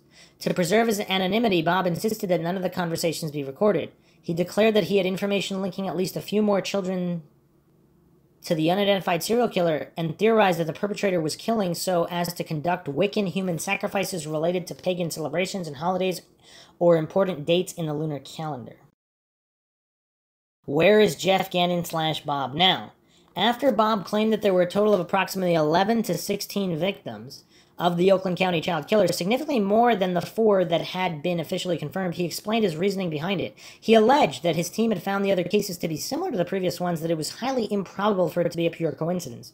And to be honest, his claims were seriously taken into consideration by the media, as he also said that he had worked within law enforcement in his lifetime, although he refused to reveal which division. As for who he is, or what he does, well, we're not too sure, especially as we have no idea what he looks like, or if Jeff Gannon is even his real name. After all, Paul Hughes himself admitted that he didn't know Bob's real identity. In fact, in all of the interviews he gave over the years, he also refused to reveal where Bob lived. All we know is in the end that all of Bob's claims were dismissed by the authorities because of lack of evidence, and that the families of the victims began feeling like Bob was trying to make a profit out of their ordeal. But did he actually, though?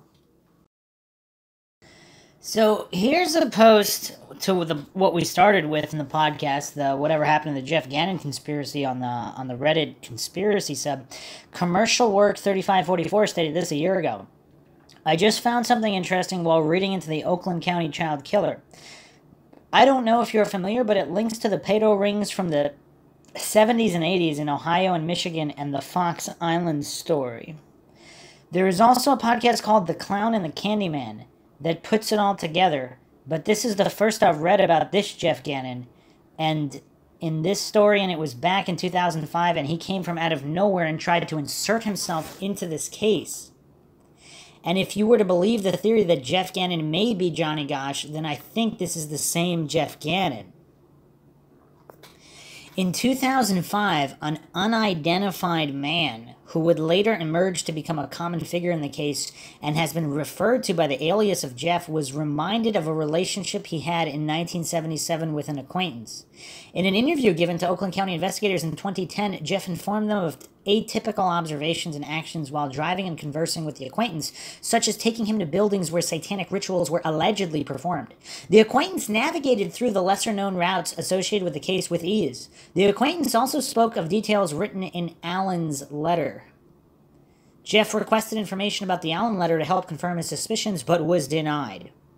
In 2010, Jeff gave a recorded interview to Oakland County investigators and prosecutor Jessica Cooper to present evidence pertaining to the investigation.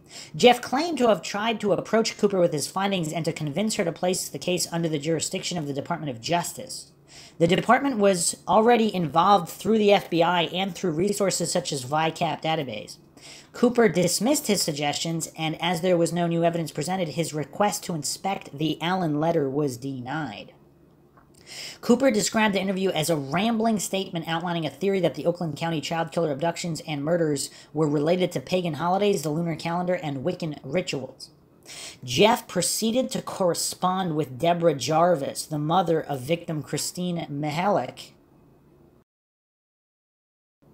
Wow, that sounds similar to Mihalovic, the Amy Mihalovic case, Christine Mihalich, and investigative journalists such as Bill Proctor and Heather Catallo in 2010. He claimed that he was among a team of a dozen investigators involved with the case and could identify the perpetrator of the crimes, but refused to indicate which law enforcement division he worked for. Jeff claimed to have invested 10,000 hours into the investigation over several years, but was reluctant to release his results as he doubted the competence of Wayne and Oakland County investigators. In a press release email, Jeff indicated possible meddling by Cooper and other reasons as to why he had not made his investigation public. According to Paul Hughes, an attorney representing Jarvis, Jeff's investigation discovered the murderer. However, according to Hughes, Jeff refused to identify the culprit unless the authorities divulged crucial information, which Jeff requested during the initial interviews in 2010. Jeff wanted to positively confirm the identity of a suspect using the police evidence before proceeding further. In 2012, Jeff presented his findings to a select group of Detroit journalists on Hughes' cell phone. To preserve his anonymity, he insisted that his phone interview with Hughes not be recorded. He theorized that the killers were conducting Wiccan human sacrifice rituals coinciding with pagan celebrations or the lunar calendar. According to Jeff, there was a total of approximately 11 to 16 victims, significantly more than the 4 officially confirmed victims. He claimed his team found a number of similarities among the cases that were highly unlikely to be purely coincidental. Who is Jeff Gannon? According to a few reports, it seems like the anonymous tipster who became a common figure in the Oakland County child killer case does in fact have a name: Jeff Gannon. Whether or not this is even an alias, though, is yet to be confirmed. In 2010, he under the name of Bob. Okay, so that just the excerpt here is from the Cinemaholic, which is I've already gone over, and the claims were dismissed, of course, due to lack of evidence. And you know what's really weird? So, the plot's going to thicken even further because a person of interest in the Oakland County child killer case was Archibald Edward Sloan, a child molester who victimized young boys in his neighborhood. So, there was a witness who claimed to have seen... this is kind of weird here. So, this is from wiki2.org on the Oakland County child killer. So, hair samples found in Sloan's 1966 Pontiac Bonneville matched hair found on the bodies of King and Stebbins, but the hair was not from Sloan himself. I don't know what that means, but that's what's listed here. A witness claimed to have seen King being abducted by 2 men, one described as being in his late 20s, and the other described as bearing a strong resemblance to serial killer John Wayne Gacy, who was allegedly in Michigan around the time of the killings. So, you know what's crazy, though, of course, is the Gacy associates and all of that I went over in the previous episodes, the Delta Project connected to the Johnny Gosch case. Okay, so actually, regarding Sloan, in 2019, Investigation Discovery did a documentary. They stated, so in 2012, New DNA Tech found that Sloan's car contained hair with the same mitochondrial profile as evidence found in the victims, but the hair itself is not Sloan's. So somebody's hair, not Sloan's, that was found on the victims was found in his car. So that's the connection there to Sloan. But regarding Gacy, it doesn't end there with the coincidences. The final mind shock that we're going to finish here is that now Gannon and the subject of changing names was also involved in the John Wayne Gacy trial.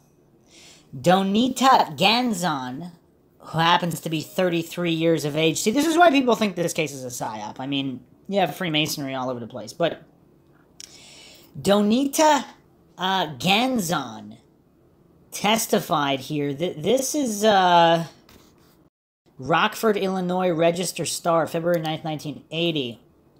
Emotion ran high Friday during the third day of accused mass murderer John Wayne Gacy's trial with the testimony of a transsexual and a woman brought to court in a wheelchair.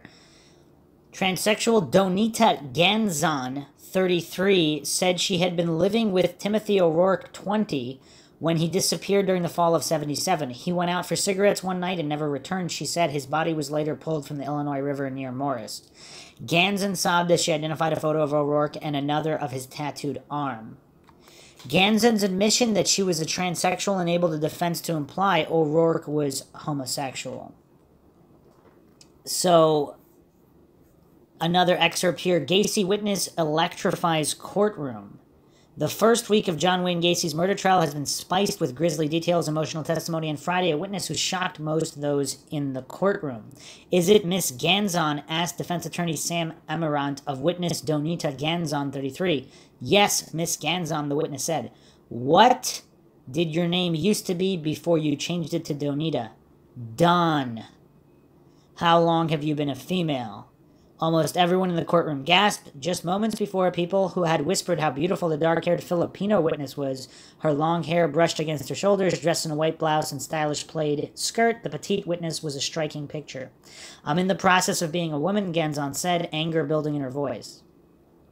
When you met Tim, you weren't a woman. That's right. Have you had a sex change operation? No, I haven't. Then you're still a man. At that point, the prosecuting attorneys who had called Gannon as a witness objected to continued questioning. Okay, kind of weird, but from the book John Wayne Gacy, Defending a Monster, by Sam L. Amarante and Danny Broderick.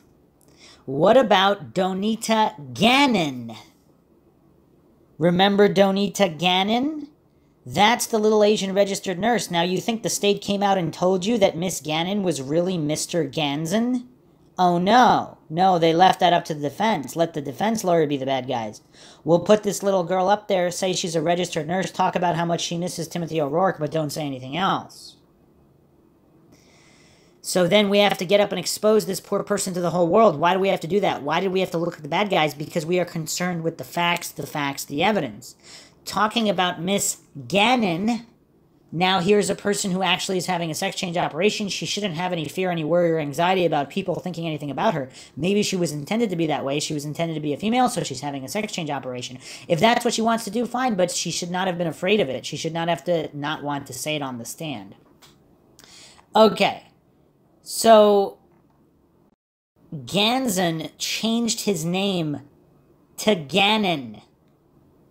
That's an interesting thing to change one's names to, especially with Gacy's connection to the Johnny Gosch case, or at least the Delta Project, which may or may not have overlapped, and other possible individuals involved in the ring who may or may not have been involved with Gacy. Now, obviously, the coincidence stack is so stratospheric here that I'm going to have to just leave it at that for now. But this is one dark case with so many coincidences. I mean, yeah, it's just the Mindshock listeners can jump in here and let us know what they think about all these coincidences and everything else. Hope you guys found another edition of Mindshock True Crime interesting and informative. If you want to help support the podcast, you can donate to our PayPal. Just check the link in the description. Make sure to subscribe to the channel. Hit that bell for notifications. You can also become a YouTube member right here on YouTube. Support the channel that way for access to exclusive streams and chats. Like and share Twitter, Facebook, Reddit, Patreon. Patrons do get priority for case topic, logical analysis, podcast requests. You could also be a guest on the podcast depending on your tier. Questions, comments, theories, thoughts, suggestions, rebuttals, debunkings of any kind, leave them in the comment section. This is Bruce McGuire signing off. Catch you guys next time.